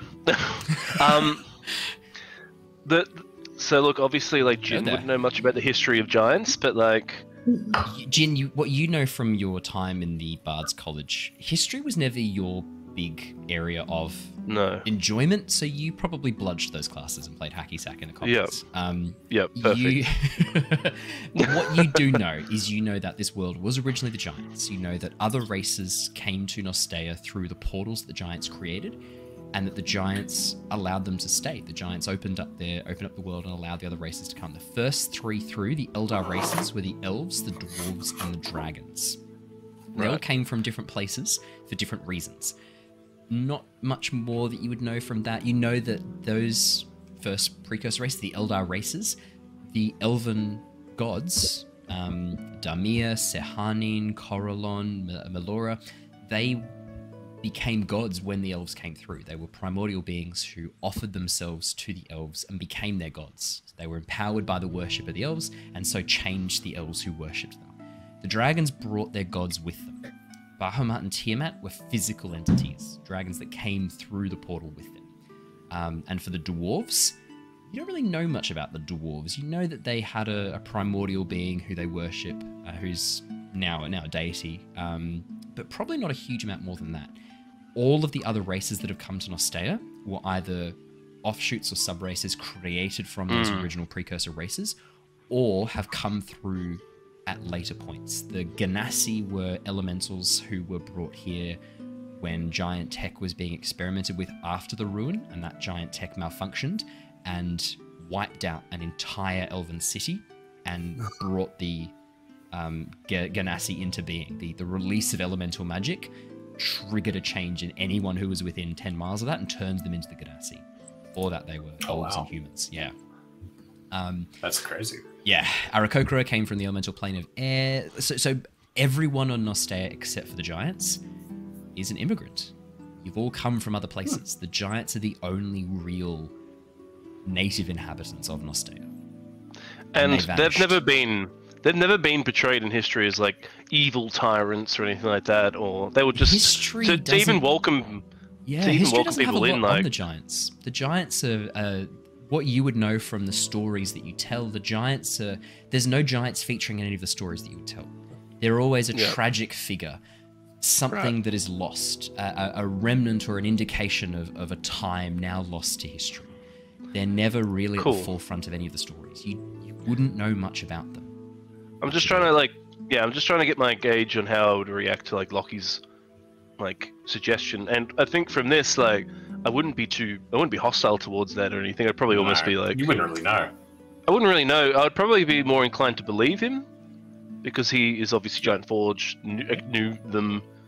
So going back to sort of talking with Lockie again, as you bring it up, I'd probably be like, yeah, like, not my forte, but you're well more versed in that, and there's never been any mention of them being, you know, nothing bad or anything. Like you said, they brought in people to save.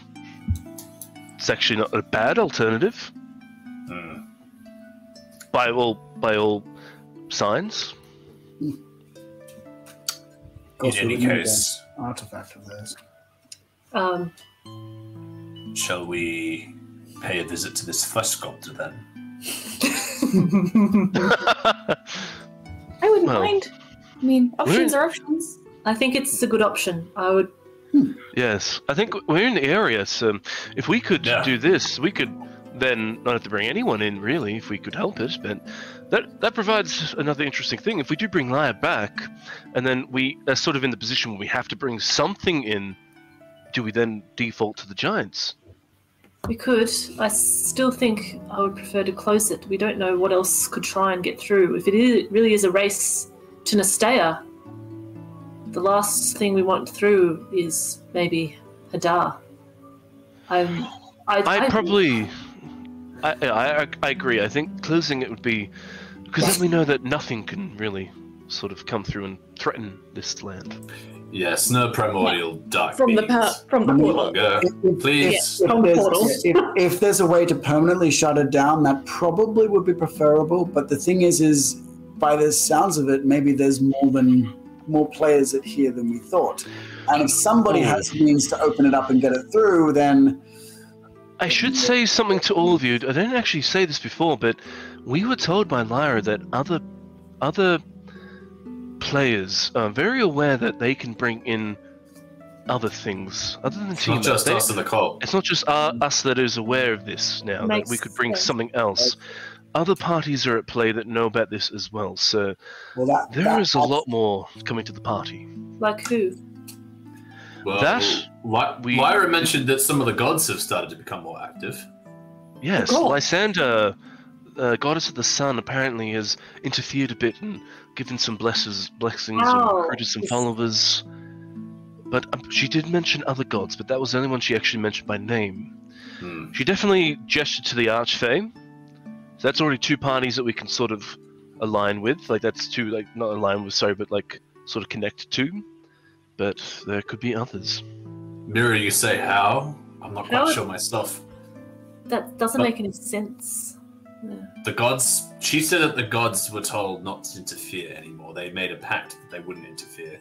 But some of them are still meddling behind each other's backs. So you would all know from your history that with the ruin and the sealing of the betrayer gods, a pact was made among the prime deities to not directly interfere, because their interference was catastrophic. The world was reshaped. Whole cities, whole people just wiped out with the release of raw magic. And that chaotic magic is still affecting the world to this day. There are some locations in the world it is very dangerous to go because that magic is still active. And it still can have very weird and wild effects by getting too close.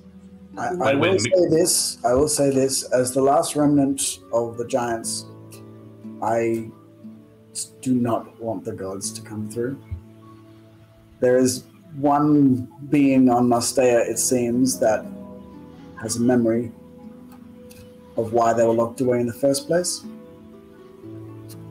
And if I'm the only one here that hold the legacy of the Giants, their legacy is sealing the gods away from the rest of us, so that we can survive. In a way, that is everything kicked off with the disappearing of the Giants. That's not, that's true. Yeah, the ruin. Yeah. If the Giants hadn't vanished, the ruin would have happened. So maybe we should bring back the Giants if we have to bring back anything. I was just going to say, there's one other option, that is if there are other players involved and this ritual is targeted based on materials that were related to the person they're trying to summon, there's also a possibility that some of these existing materials meant to summon Tiamat could have been swapped out and, replicas or whatever to summon this other party. It's possible. So that could happen. So on top of everything else, we need to... I don't know, I think replacing, just one item and then assuming, oh yes, it's all good now, might blow up in our faces if we're trying to retarget the spell. That's a good... It seems like it's going to be a lot. When we're on the ground there and the cult are there doing their ritual, it's all going to happen very quickly.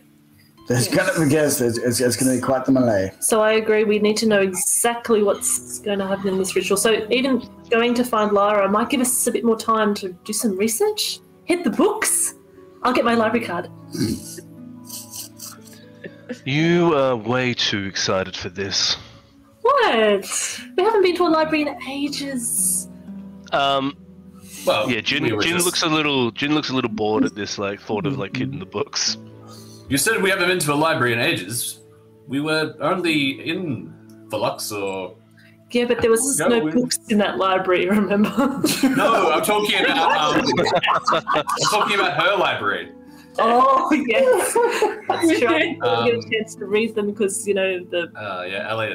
Elia's library. Elia's library, yeah. But there was this in the Wizard's Tower, there were so many books. That's basically a library. That's in true. itself. I've already started looking at those. Yes. That's what I was thinking. What do you mean? We've been to so many libraries. You've got 300 books on the airship with you, packed up in crates. Mira has you are a already library right now. got my Dewey Decimal System out. Yeah. She is going to order the books. Don't you worry about that on the trip. Yeah. Actually, now that you mentioned that, I did mean to talk to you about the books that you've recovered. I had a bit of a chat to Griswold while you were doing your weird music-y thing. And he thinks he could sell them for quite a bit of money. He's given me a bit of an estimate, actually, for what he thinks he could get for them. Oh, okay. Yeah, sure. He thinks that total, it's worth about 30,000 gold pieces. What? Yeah. Whoa! So, I'm thinking some upgrades to the guild hall. I'm thinking maybe if there's any items that you were looking for, maybe we could try and set aside some time for that. This whole airship is paying off. So I think it's time that and I sort of flex a little bit like that. I think it's a bit of time that we sort of pamper ourselves. You know what we could do? Are you suggesting shopping spree, Jin? That I am. We open a tavern with all the beer that we've got now. We also we could invest money in a Drake breeding program. I look at Eleanor. How would that? That's an interesting side hustle. I told you. He looks at Eleanor and then looks at Lockie, and looks at Eleanor, then looks at Yervith, and then looks at Lockie. Yeah, Yervith, are you down for that? Is that something you'd like to do? I'm not down for that. No. Yeah. Okay. Actually, Leosin, how are those dragon eggs going? He sort of looks around. Are we talking about that openly? Well, within. Oh wait! I didn't know if everyone knew about that or not, but everyone does now. Yeah. So the 2 dragon eggs that you have back in the, you had 3, but one of them was stolen. Remember they'd hatched and one of them was taken. Wait, do I know this? I'm not sure if you do. You might not have been told. I don't think Yervith knows about this. Quite a while ago, the party recovered 3 dragon eggs and had hired a furbolg, Nucius Salamance, to look after them. We did. We introduced you to Nucius. Yes, you did meet Nucius back at the night. But not the eggs. Not the eggs. So Nucius, he hatched all 3. An old friend of yours, Emmerich, came and took the black dragon. And as I imagine has eaten it by this point, or raised it in his own to ride into battle. I don't know. One of those options is true. The other two, Nucius actually was planning on now that they're getting a little bit older, was planning on taking them back to Velux and trying to reunite them with their kin. That was the plan. Yes, he had left the Night Hall and was on his way there. In fact, that fills me with relief. Yes, I thought we were going to try and meet up with him while we were in Velux, but things went a bit crazy and it didn't end up happening. So I imagine he's maybe still on his way there. Because Ilya knew about them. Met them. Right? Ilya knew about them. Yeah. What a shame. Well, the Drake breeding program, I really don't think that's. I mean, look. That's because you've got proficiency in animal husbandry. Yeah.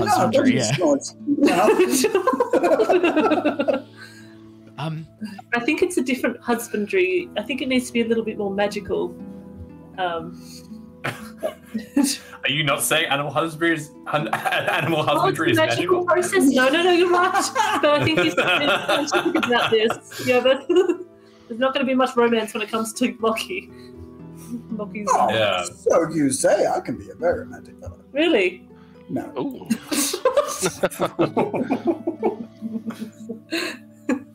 So, I'm thinking, head to Dromethion. Maybe see if we can gather some information. Oh, actually, I have a harper contact in Dromethion. Why don't I reach out and see if they can track down news of this flesh sculptor? And Quick question. Yes. Who is that? Who's that contact? I would know them, of course. Oh yes, Gloria. Oh, we're not going.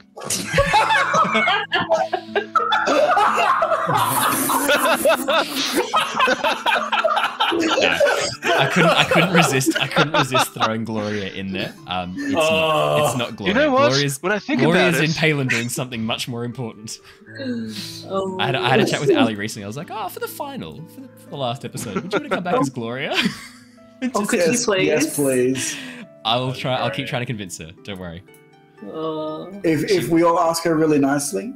She had a condition coming back. Look, if she's like busy though, she doesn't have to come. Like it's fine. It's because she's got horse riding on a Wednesday night.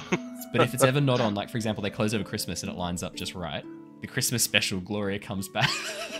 Wow. Ellie, yeah. Sorry. Alice. Where is Great Dromethion to have a bit. on the map? Dromethion is in the Elemental States. It's the capital of the Ganassi lands. Which is... I see it. It's the yellow one. Underneath yellow one. Oceania. Oh, it's like... Oh, it's all the way down there. On the Yeah, flight map, we're but- currently flying over it, right? But that's, Like I on mean, the- you guys, this is Zonthal's tower that I'm just pinging now. I'm still over Chiari on my map. very late. What we were. Our ship is near where we are, by the way. Our ship is still in Oh, yeah, sorry. I'll move the ship to where you guys actually are. Sorry about that. That's better, yeah. We're still Cool. like, yeah, we're in Chiari still. There you go. An air of decency. I like that I've actually literally got the ship's name there. That's hilarious. What do we know about Dromethion? Has anyone been there before? Azur and I went when we first arrived. We went to go check out the elemental states. Azur obviously is quite proficient with the element of fire and light. He and I, as I said, we were looking into this flesh sculptor. We both travelled there to see if we could do some investigation. But what we found indicated that they weren't a major threat, and we abandoned it. Look, it's a wonderful city. The Ganassi are very friendly and very hospitable for the most part. I quite like Dromethion and the elemental states in general. They work on a democracy, unlike Oshia. So it's quite refreshing for us being from the Fey Wilds, where that's an absolute dictatorship.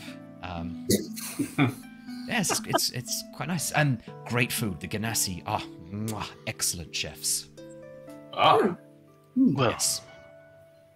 But yes, sorry, no, we're meeting up with Ozalor, one of the harpers who is on a very long-term mission in Dromethion.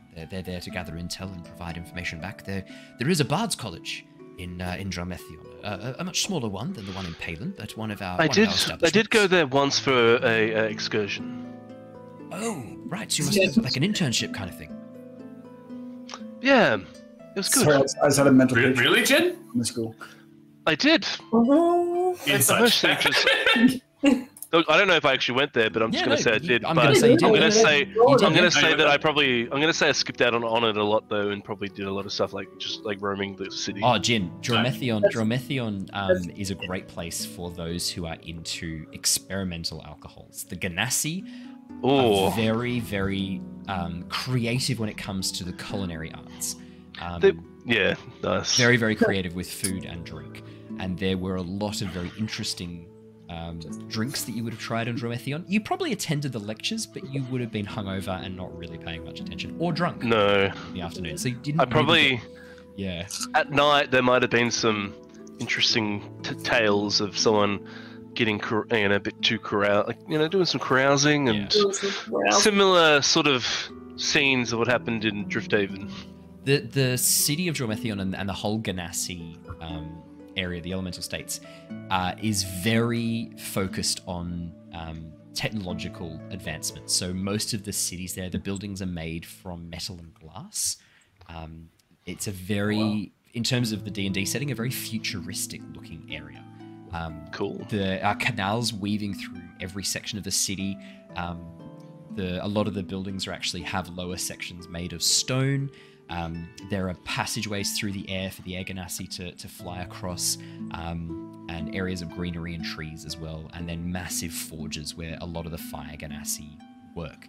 In Nostea, the Fire Ganassi are known for their ability to create incredible works of metallurgy. Not quite the same as the dwarves. The dwarves are known for creating incredible weapons and armor. The Ganassi, items of excuse me, items of power, wondrous items, jewelry. That's more where the Ganassi kind of come in. And their connection to the elemental plane gives them that ability as well. So if you were going shopping, not a bad place to go shopping. Yes, I think I might be in the market for some jewelry. Yeah. Ah, yes. Definitely need some things. Mm-hmm. Well, so if we've got 35,000, if we give each of you 5,000, that's 25,000, and then 10,000 to help upgrade the Night Hall and help recruit. Oh, I thought we had 30. adventurers. I thought we had 30,000. 35. Yeah. Even better. Oh, you could give us the 30,000. That'd be 6,000. You could take 5,000. I could do that, or I could do the job I'm paid for, that you employ me for, as the administrator of the guild, and actually administrate.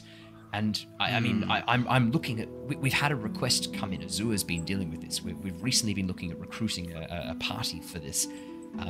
Some strange goings on around a ruined town of Dowerbridge. So we're hoping to recruit some new people for that. We'll need some funds for that to help find and fund that expedition. Anyone? Any people of note? I wouldn't know. I've been away with you guys. Once we get back, we'll know a bit more. Perfect.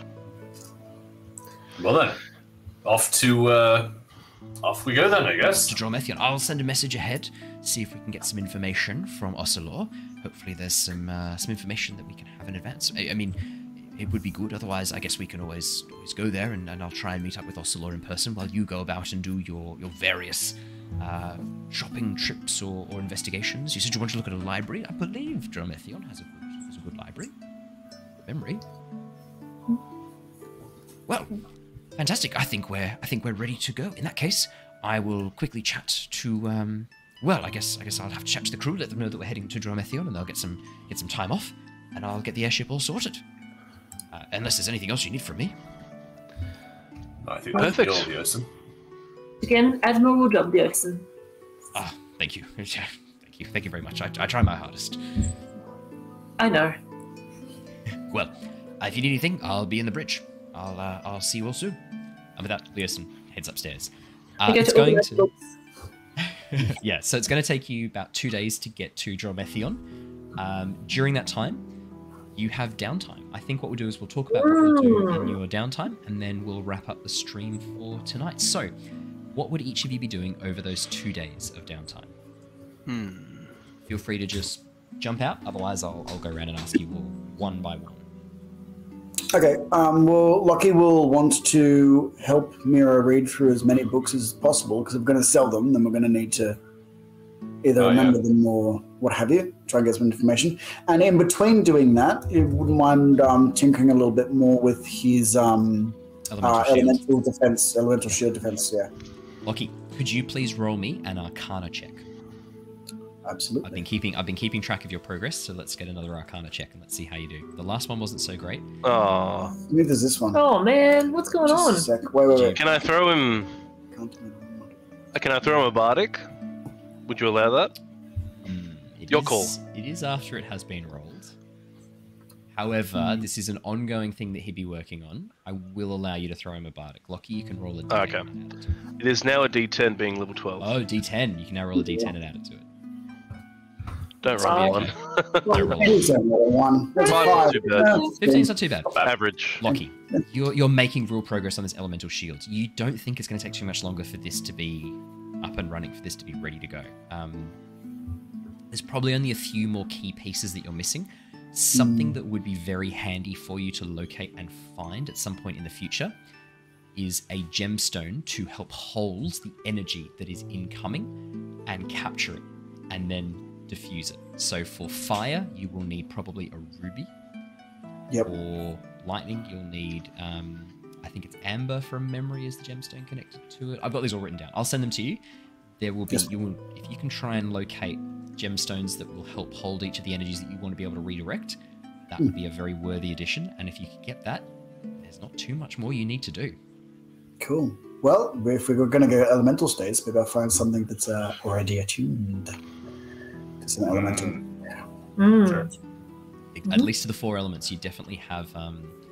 Well, actually, yeah, because air's not really an elemental damage, so to be lightning would probably be the one associated with that. Yeah, fire, lightning, would probably be thunder. I don't know. Yeah. Makes sense. Or maybe force. Yeah. I'll think about it and I'll let you know. Okay.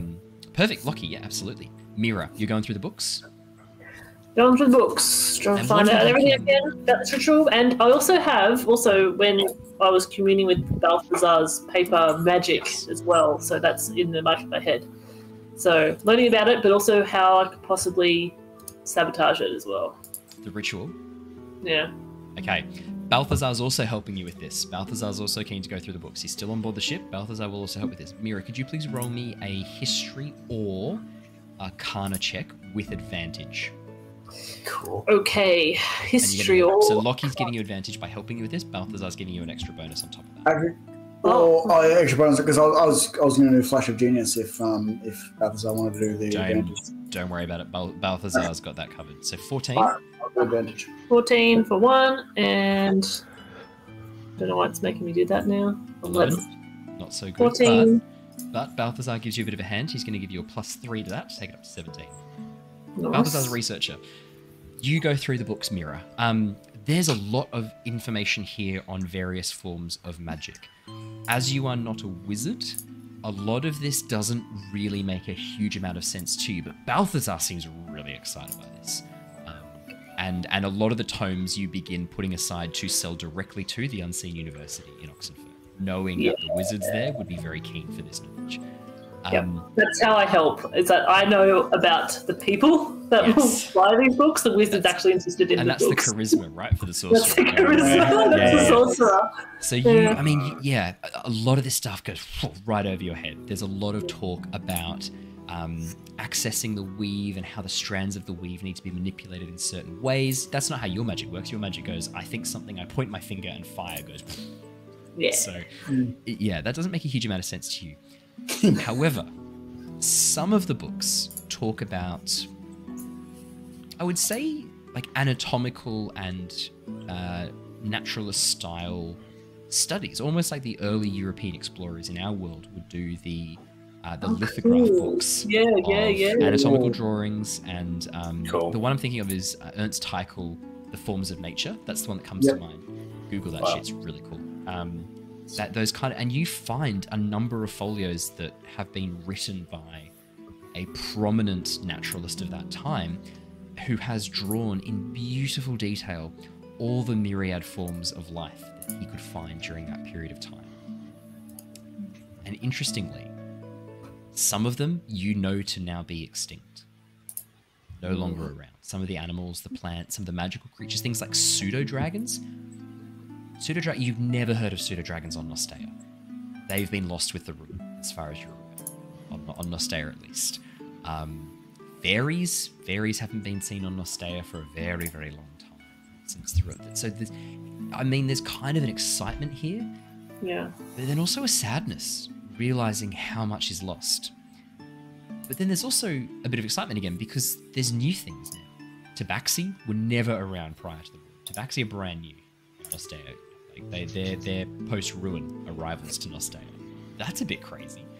There's a lot of these books in particular you think would be very, very, very worthwhile to a collector or to museums, places of learning. The Unseen University would also probably buy these. They do have a naturalist department and biology department that would be very interested in these as well. So it's up to you where you want to send it. But I kind of want to send it to the Unseen University to pay for Barry's tuition. Okay. Well, Barry's tuition is definitely paid for by these books. Cool. As I said, it's $35,000 worth, 35,000 gold pieces worth. Barry's tuition fees per year come to about 150 gold pieces as a scholarship kid. Oh wait, you don't know that yet. Sorry. Maybe we'll give him like a little edge. Yeah, give him a little edge. Donated by. This is the Tempest Adventuring wing of the library. Yeah. Yes. Yeah. Or welcome to the Tempest Tower. Tempest Tower. Okay. Ooh, All right. So that's yes. one of the things you'll get is a tower named after the Tempest Guild. Done. I like that. So, some other things you learn, Mira. One of the books, clearly written during the ruin or just before, talks about demons and devils, creatures which have not been seen on Nostea since the ruin. Very, very interesting. This book describes a lot of information about the difference between them, how to recognize them, what not to do when dealing with devils. Don't deal with them, basically. Yeah. And fascinatingly, it also depicts in brilliant graphical artistry the 9 layers of hell. It's 9 layers of hell, isn't it? Yeah, the 9 layers of hell. Yeah, the 9 layers of hell. I said 7 before, that was a mistake. There are 9 layers of hell. I know what you meant. It is your world though, so you can make it 7 if you wanted. There's none. That was a goof. Yeah, the 9 layers of hell, starting with Avernus at the top and moving all the way down. This book, I mean, you could learn a lot from this. Another book of interest that stands out to you is a study of sorcerers and sorceress magic and the origins of it. And more importantly, the ways that magic can manifest later on as they tap into it more and more. So those who are drawing on the power of a draconic ancestry, as they grow more and more powerful, get access to very draconic abilities, they get access to a lot of very powerful spells, and it describes a number of these spells that you can expect to have access to learn as time goes on. Very interesting. Yeah. Okay, that's cool. So that's what you learn during that time. The ritual itself, looking for things to disrupt the ritual, you learn a bit about generally how to disrupt rituals. And Balthazar talks you through this. Balthazar's happy to sit with you. Any questions you ask, he answers them patiently, no matter how off tangent they are, because as a sorcerer, your knowledge is innate. It's not knowledge of magic, it's just, I just want this to happen, and I just make it happen. Yep. Balthazar goes through the ritual that you're describing. This is going to take quite a bit of time. They're going to need a number of very highly trained magicians to be casting this spell for a long period of time. If you could disrupt the casters, that would certainly prevent the spell. If you could remove the material components before the spell is able to be activated, well, the spell just won't happen, just fizzle. If you're powerful enough, and there's enough of you, and you're all using dispelling magic or counterspelling, you could maybe prevent the spell even taking place, the ritual even happening. There are many different ways to cancel spells once they've begun. Those are the ones that I can think of off the top of my head. Okay. Yeah, that's... Oh, what's that, sorry? Oh, apparently, just kill the spellcasters. Oh, that's a bit brutal. But Is that your cat that suggested that? Mr. Sibley, yes, he just said, yes, Mr. Sibley suggested you just kill the spellcasters. I mean... He's a cat, you have to excuse He's him. cats, yeah. He's a cat. It's a very cat-like way of dealing with problems, I think. I mean, that is the solution, and I suppose that would be for the greater good. Well, indeed. Yes. What about if one of those material components wasn't willing? Material components wasn't Or willing? components of the ritual. I'm not sure of many spells that call upon the consent of the material components as part of the spell. Normally it's the consent of the spellcaster. Okay, I'm getting confused again between components. You explained it before and I got confused. Normally inanimate objects, my dear. Normally inanimate objects. Okay, well, what if someone was a sacrifice in the ritual and they weren't willing to be part of that? Well, unfortunately, some spells do require a willing sacrifice. Some not so much. Some actually require an unwilling sacrifice. I remember a ritual to the god Baal. No, was it Bane? Or maybe it was Merkel. One of the three. Specifically required an unwilling sacrifice. Ooh, okay. That's indeed. Not an option then. And if, say it was like this one here with a summoning. Oh, yes, this one's to summon woodland creatures. This is a lovely spell. I like this one quite a lot. I would like to see that. I like woodland creatures. Oh, Yes, I can summon some rabbits for you if you'd like. Would you like some rabbits? Yes. Maybe not too many. Oh shit. Balthazar concentrates, begins casting his magic, and you watch as he recites this incantation, pulls out his spellbook and looks through it, begins making preparations, and you're like, wow, this is some complex spellcasting. And then he clicks his fingers, and about 12 rabbits jump up from around the books and begin sniffing the books and wrinkling their little noses around. Mr. Snibbly immediately arches back, looks, and then pounces on one of the rabbits. And as he grabs it, the rabbit disappears into nothingness. I forgot. Yes. Yes, Mr. Snibbly, if you could just take... And the cat pounces again, takes out another rabbit. Oh, dear. I pick one up. Lockie also picks one up. You're not there, Lockie. You're in the hole doing your magic shield. I was helping. He was helping. Right, fine. You can be there. You pick up a rabbit. All right. Oh, no. Mr. Snibbly then goes and takes out... The cat takes out each of the rabbits as it can each time. It's okay. They're not real rabbits. They're fey spirits that we can conjure across. They take a form of rabbits. They're spirits from the Fey Wild. Yes, spirits from the Fey Wild. That's not a physical form. Well, as they come here, they're given physical form by the spell. Really? Oh yes, that's how the spell works. Could that spell be used for a bigger creature? What sort of... Yes, of course. Well, I know conjure Fey spirits, which is it's a higher version of that spell where I can conjure a spirit of the Fey and it can take on a Fey-like aspect.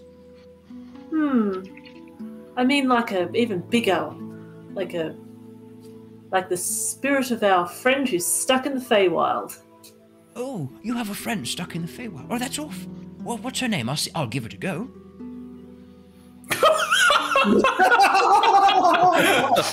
I love how we spent legitimately an hour trying to figure out how to bring Lyra back, and he's just I'll just do it. No, we've spent literal months trying to figure out how to legitimately months. I'll give it a go. Okay.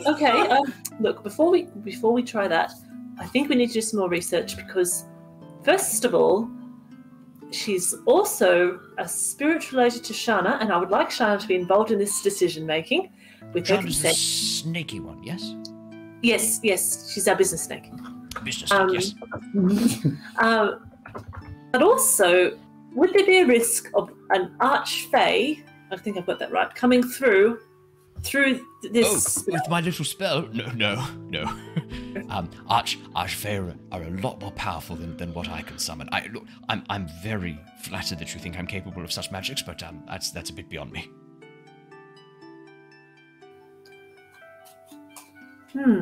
Okay. Look, I think I'm going to go and talk to Shana in the next 2 days with Balthazar. In that case, then, Shana, Mira comes and tells you this in the interests of not going for too long with this. Yeah.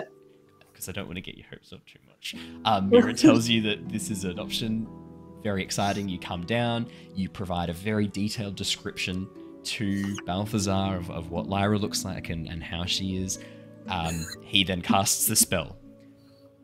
It does not bring Lyra. Lyra is not a Fey spirit. She's a spirit in the Fey Wilds. This is the problem with wizards. You think you've got it, but then there's a technicality. You understand, Shana. It's just a feel, right? It's just the feel of a thing. This is too technical for me. I'm sorry. Typical wedding. I'm really sorry. I thought I hoped that would work. I'm very sorry if I got your hopes up. What was that, Ellie? We missed that. Anything's worth a try. And hell, it's still a better idea than half the stuff I've tried already, so... But yeah, thank you for trying that. Yeah, Balthazar, with your skills, you need to be careful. Careful? What do you mean? In this world that you're in now, no one has these skills, and if there really are as many players as we think trying to unlock these skills to bring back whoever they want, you're going to be in some danger, I think. Oh, I'm sure I am not the most skilled wizard still around. It's been a number of years, as you say. Magic will have gone a long way. My rudimentary knowledge will surely I'm not the most powerful wizard here. I look forward to meeting some of my new colleagues at the Unseen University and seeing what they can do. I imagine I'll have a lot to learn. I look at Shana sideways. The side eyes are back. See, the trouble is magic. It had a bit of an upturn after you had your nap, and then it's okay. You could say I was turned to stone by Zonthar's jealousy. That's fine. Zonthar turned you to stone. You're right. Magic did continue up to the point where it didn't, and then it took a massive nosedive, and a lot of the knowledge that has once been collected is now forgotten and gone. Well, I'm sure I'll be able to help at least reclaim some of that lost knowledge, and it would be my privilege and pleasure. What I'm trying to say is, please be careful. I mean, it's... Oh, I don't need to be careful. I've got Mr. Snibbly to look after me. And he points down at his gun. Mr. Snibbly, you did a wonderful job at keeping him from being locked in stone. And he's just sort of trying to... Like, hey dude, you've been stuck in stone Mr. Snibbly turns around, points its bottom at you, tail lifted up, and our cats do that.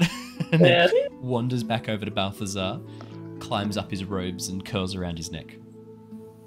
You know I'm right. Well, yes, I'm very sorry that wasn't as more helpful. My apologies. No, thank you. Thank you for trying. No, anytime. Shana, that only takes up like an hour of your time. What would you be doing for the other 2 days?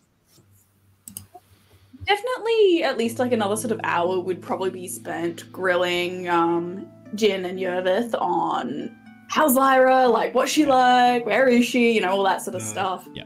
I'll say then that you get all that from them. That's so we would have told you that like she shifted a bit more to like a bit more of like mushrooms and stuff and a bit more decay. Like she's been looking at the whole circle of life and stuff. Without Mama Shana there to like, keep an eye on her, she's been getting into shrooms.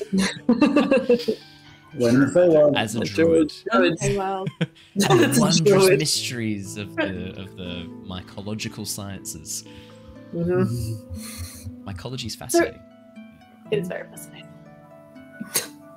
But I think Shana would probably be spending like a lot of the rest of the time trying to make a little bit more sense of this flesh molding spell. Like if there's, she's sort of like, all right, if I'm going to go find someone that knows more about this, I'm going to learn as much as I can about the spell, get as much control as possible so that, if it's going to work, I'm going to give it the best chance at working. Yeah, can you roll me an Arcana check or a Nature check? Both are neg ones. Great. That makes sense though, because your knowledge of spells is innate as a sorcerer. 5. Yeah. Shana, you're gonna need some help with this. It's just not magic that you are familiar with. This isn't an ability check, is it? What was that? Sorry. This isn't an ability check, is it? Yeah, technically it is. That's an ability check. Can I use magical guidance and use a sorcery point? Yeah, go on. Yeah, it's a good. Actually, this is probably the one to use. Yeah. -1, so 13. Oh, so 13. Yeah, okay. No, that's fine then. So 13, that's not too bad. Yeah, 13. Shana, this spell is going to require... It's complex. Like, you don't know a huge amount about it already. Reading through some of the spell books that Mira finds and sets aside that talk about various types of transmutation magic on living flesh, this is complex. This is going to require someone who has really practiced with this. If you get even the slightest thing wrong, you stop transmuting flesh and start transmuting other things like air or fire or water, some of the basic elements, or even some more complex but basic materials like iron or steel. They don't play nicely with the human body or with biological materials.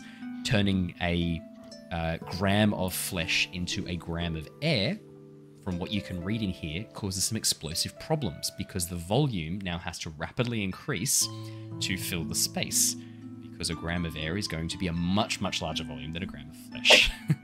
So you very quickly realize that this is something that you as a sorcerer and a warlock You are very not made for this spell. This is wizard stuff. This is nerd shit. Like, this is nerd shit. Precise mathematics. Stuff also known as nerd shit. This is nerd shit. This is precise mathematics. This is an intricate and detailed knowledge of the molecular structures required for this. This is complex. You immediately know enough to know that you can't do this. This is not something that you are going to be able to do at the moment. This is going to be years, decades of Shana dedicating herself to this craft to be able to cast this. You're going to need to get someone else to do this. Someone who is trained in this. Someone with very high nerd stats, like intelligence or wisdom, for example. You've got to neg one in both. Over Balthazar. It's just, yeah. Balthazar is a possibility. Balthazar is a possibility. The flesh sculpture. The flesh sculpture, girly. The sculptor. Yeah. I think she might introduce the idea, like just sort of feel it out and just sort of see where does he stand on this kind of topic. Ooh, transmutation was never really an area that I was particularly gifted at. I'm more focused in abjuration. That was more sort of my area of expertise. But to be honest, I could probably maybe learn about transmutation. I mean, I know the basic facts. It's just not an area of speciality for me. I was about to go try and learn a bit more about it. I was thinking maybe if you're gonna stick around, that is, if you want to learn with me. I mean, it really isn't my strong suit. I think you'll have a much stronger chance of it working. Yes, I can take a bit of a look. I've promised Mira I'd help sort through all the books for the next couple of days, but after that I can have a bit of a look over and see what I can learn, and I'll get back to you. If you can find someone who specializes in this, that's going to be a lot better than me, though. Just I understand that you're looking for someone who already is proficient in this magic. They're going to be a bit better than I am at this, so I'm just going to put that out there. Transmutation's tricky. You can get things wrong, and they go wrong very quickly if you don't know what you're doing. Unlike abjuration, where it's like fireball. Until that one goes wrong and you set the building on fire.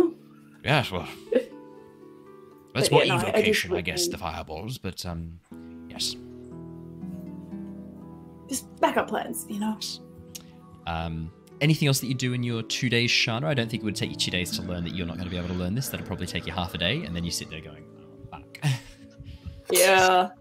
Probably just extra brain does words. Just dread. Just pure dread. She makes sure the tool is still in the engine bay, and other than that, it's just a, oh shit, I don't know what I'm going to do. Easy peasy.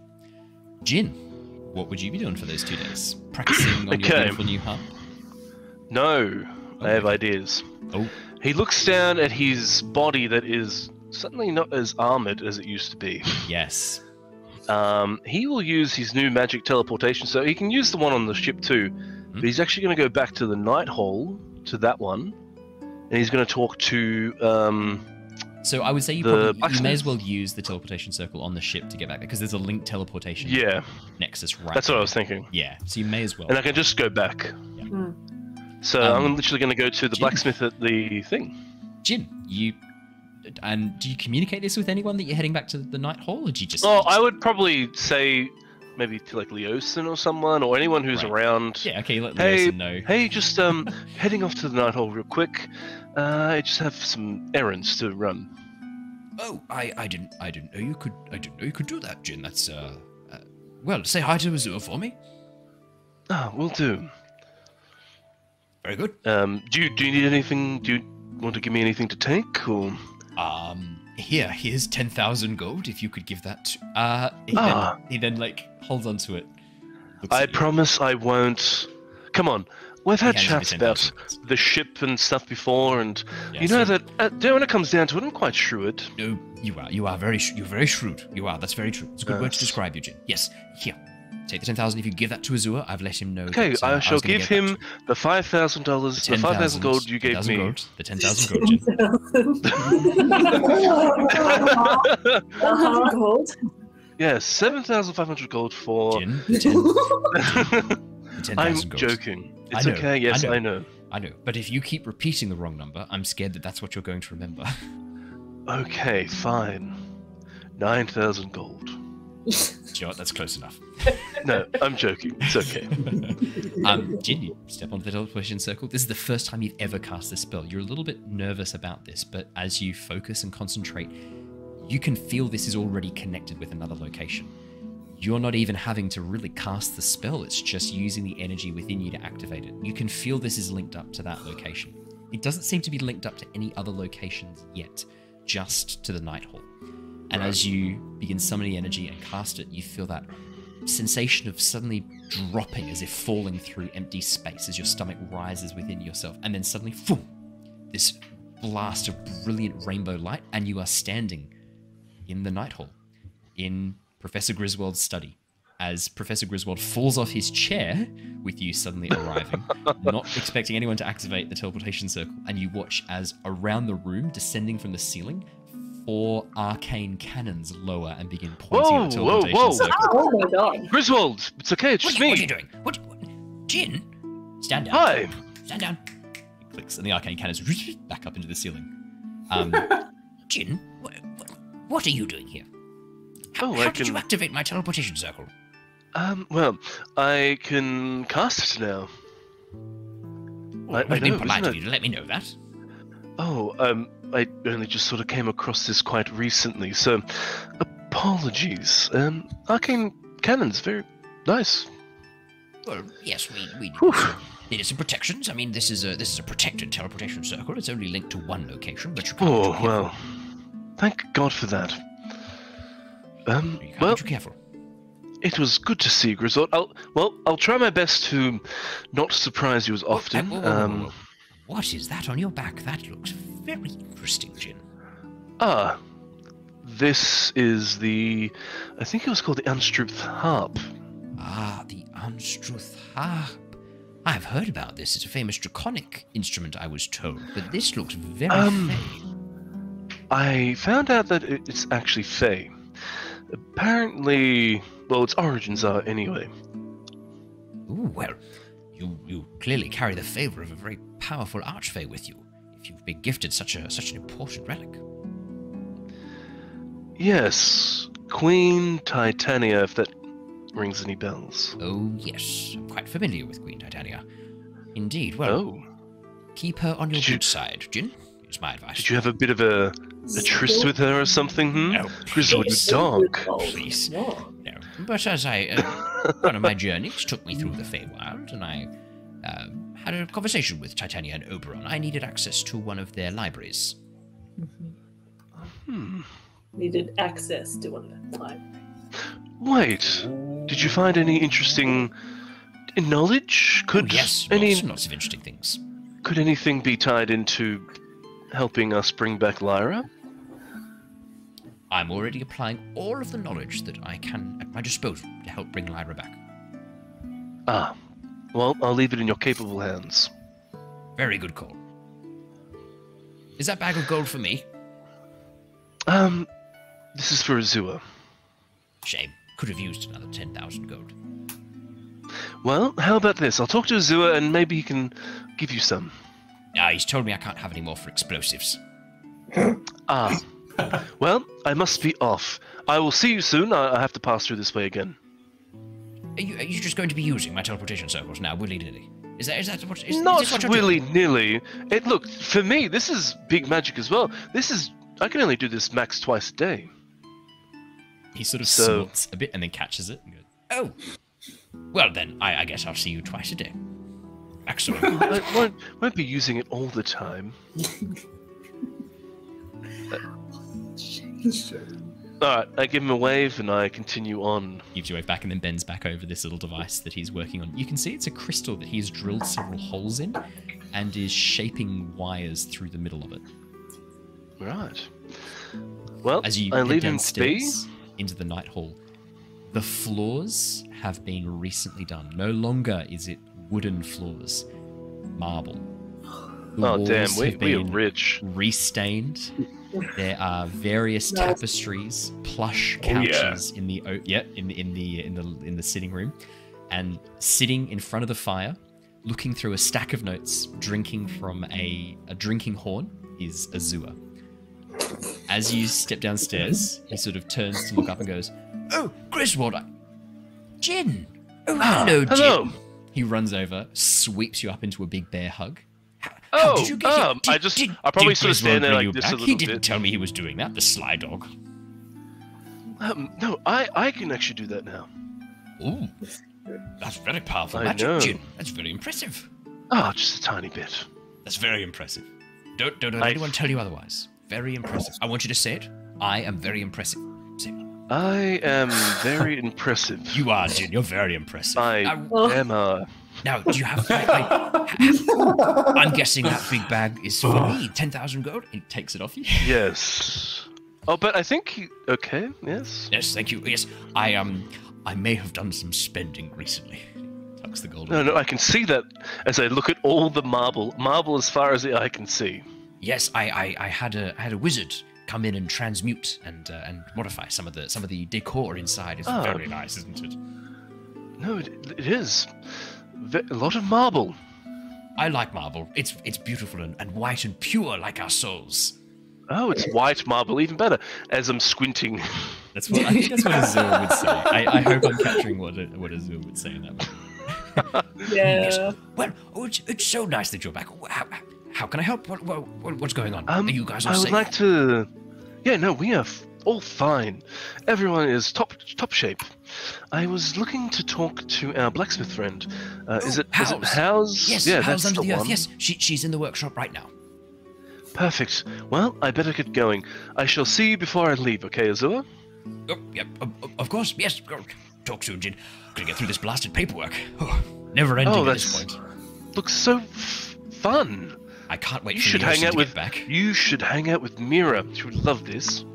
I'll be if Mira wants to take this off my hands, I'd be very pleased to hand it over to her once you've all finished saving the world. Well, always, yeah. I'm sure she would love it. As you head through down into the workshop, Jin, this has been updated recently as well. No longer a single forge with a few weapon racks and a slag heap and a coal burner out the front. It is now a whole blacksmith's forge. You can see there is an induction furnace that has been set up, as well as a metallurgical forge, which is designed to alloy different metals together. So keep the metals separate at different heats, and then alloy them in the center at a heat where they can mix together. It is very impressive. Standing there, working through, hammering away at what looks to be a long claymore, you can see housed under the earth a tabaxi with very sort of desert colorations, this sort of light tan skin, swept back around, almost like a very slight mane around her shoulders, dressed in just a simple leather apron, white tunic, and sort of darkish grey breeches as she's hammering away at this claymore. As you enter in, she looks up and goes, "Ah, Jin, you have returned, and I see that you no longer have your breastplate.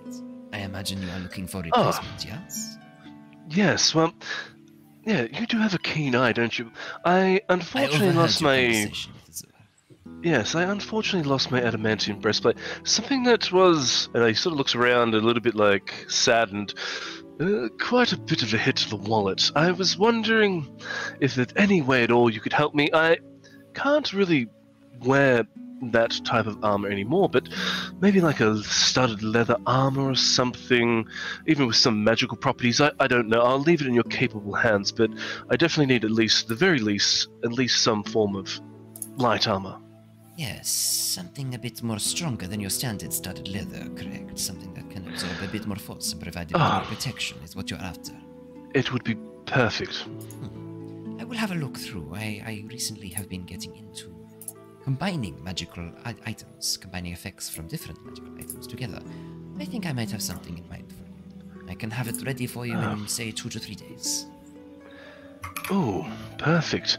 Well, if you could have it done in 2 days, that'd be even greater, because I do have technically 2 days of leave. Yes, I'll leave it in your capable hands, and by all means, I'll stick around in the Night Hall for now and just sort of lounge around. Yes, of course. There are some materials that potentially you could help me with to make it much more easy to put together. Oh, perfect. What do you need? I'm looking for some metals that you would like me to use in the studded leather, if you happen to have any metals on you, perhaps. Maybe you have come across in your journeys certain types of metal that could be useful. Otherwise, if you have maybe some armor already existing that I could help transform into the studded leather. If you had any, you said the adamantine breastplate is now gone. Perhaps you have some other armors left in your possession that I could turn into. You have damaged plate armor in your inventory. I do. You do. I do have that in the. I have that in the bloody bag of holding. Yeah. Yeah. No. I I'm sort of thinking there, stamping my feet a little bit, scratching my head. I bring out the bag and just a small little bag, and then just bring out this plate armor. That would do quite nicely. I see it has some draconic symbols on it. Did you perhaps get this in your journey to Veloxer? That we did. Would you like me to keep that same kind of motif? Or maybe go for something a little bit more subtle?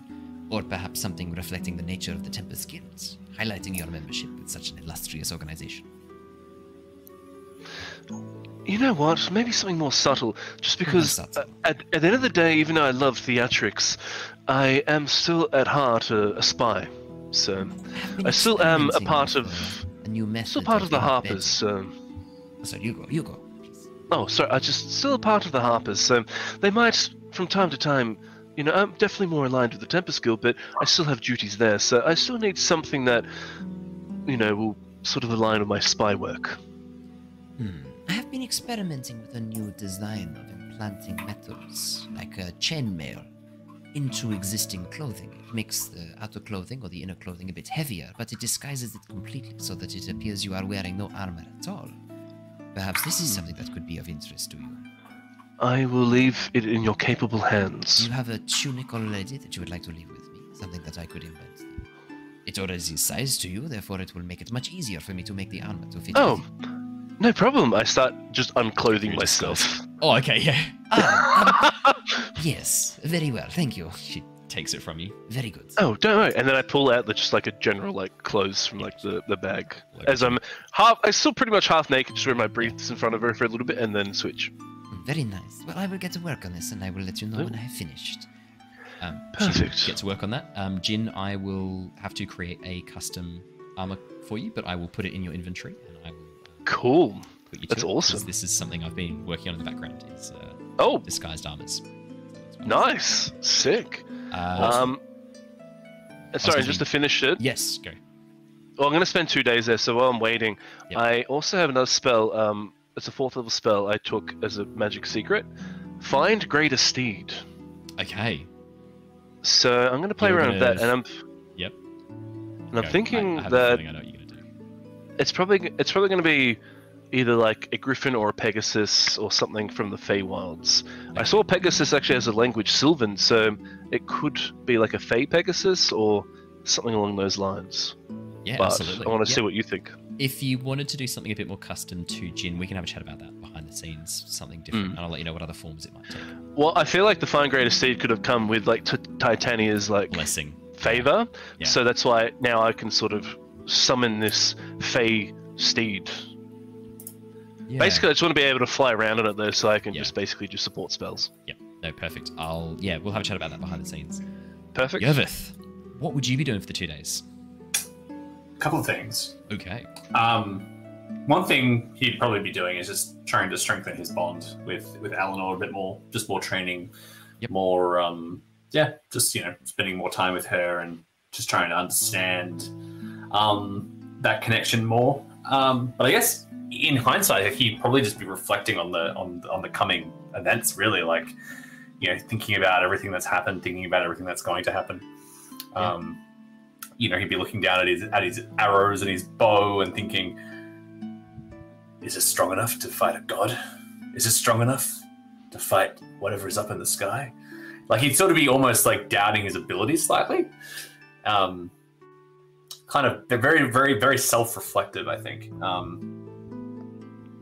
And then I guess as well, like, also just reflecting on his time in the Fey Wild and reflecting on that a little bit more and the way it made him feel, and maybe some memories there sort of starting to come back a little bit. Just very self-reflective, I guess. He'd also make note to speak to Mira based on what she said before during that conversation that we had, and just sort of like pull her aside and say, I could sense there was some fear in you before. I know that you were joking, but I think it comes from a place. And I just wanted you to know that whatever happens, I will protect you as best I can. I just wanted you to know that. Thank you, Yervith. That makes me feel a lot more reassured. But part of my fear is for myself, but a lot of my fear is that I won't be able to control things. If that happens, I think you know what to do. I think you've been in that place before. I have. And it pains me to find that my path may lead there again. But rest assured, I will make the call. And I will do what's right. I know it.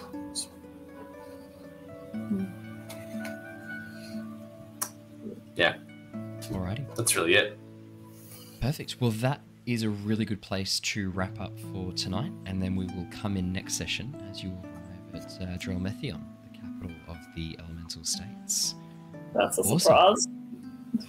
Not where you thought you guys were going at the beginning of the session? No, not at all. Cool. Ganassi. Love Ganassi. Yeah. It's going to be great fun. I've done a little bit with the Elemental States, but I was not also expecting you guys to go there too, so I said quickly expansion just before you guys get there so I can give you a nice cool adventure there.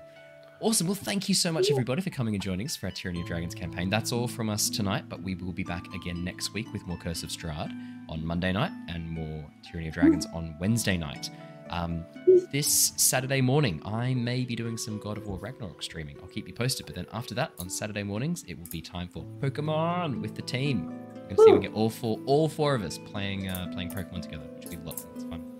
So, until then, everybody, stay safe, stay well, and we will see you all again next time. Goodbye, everybody. Farewell. Bye.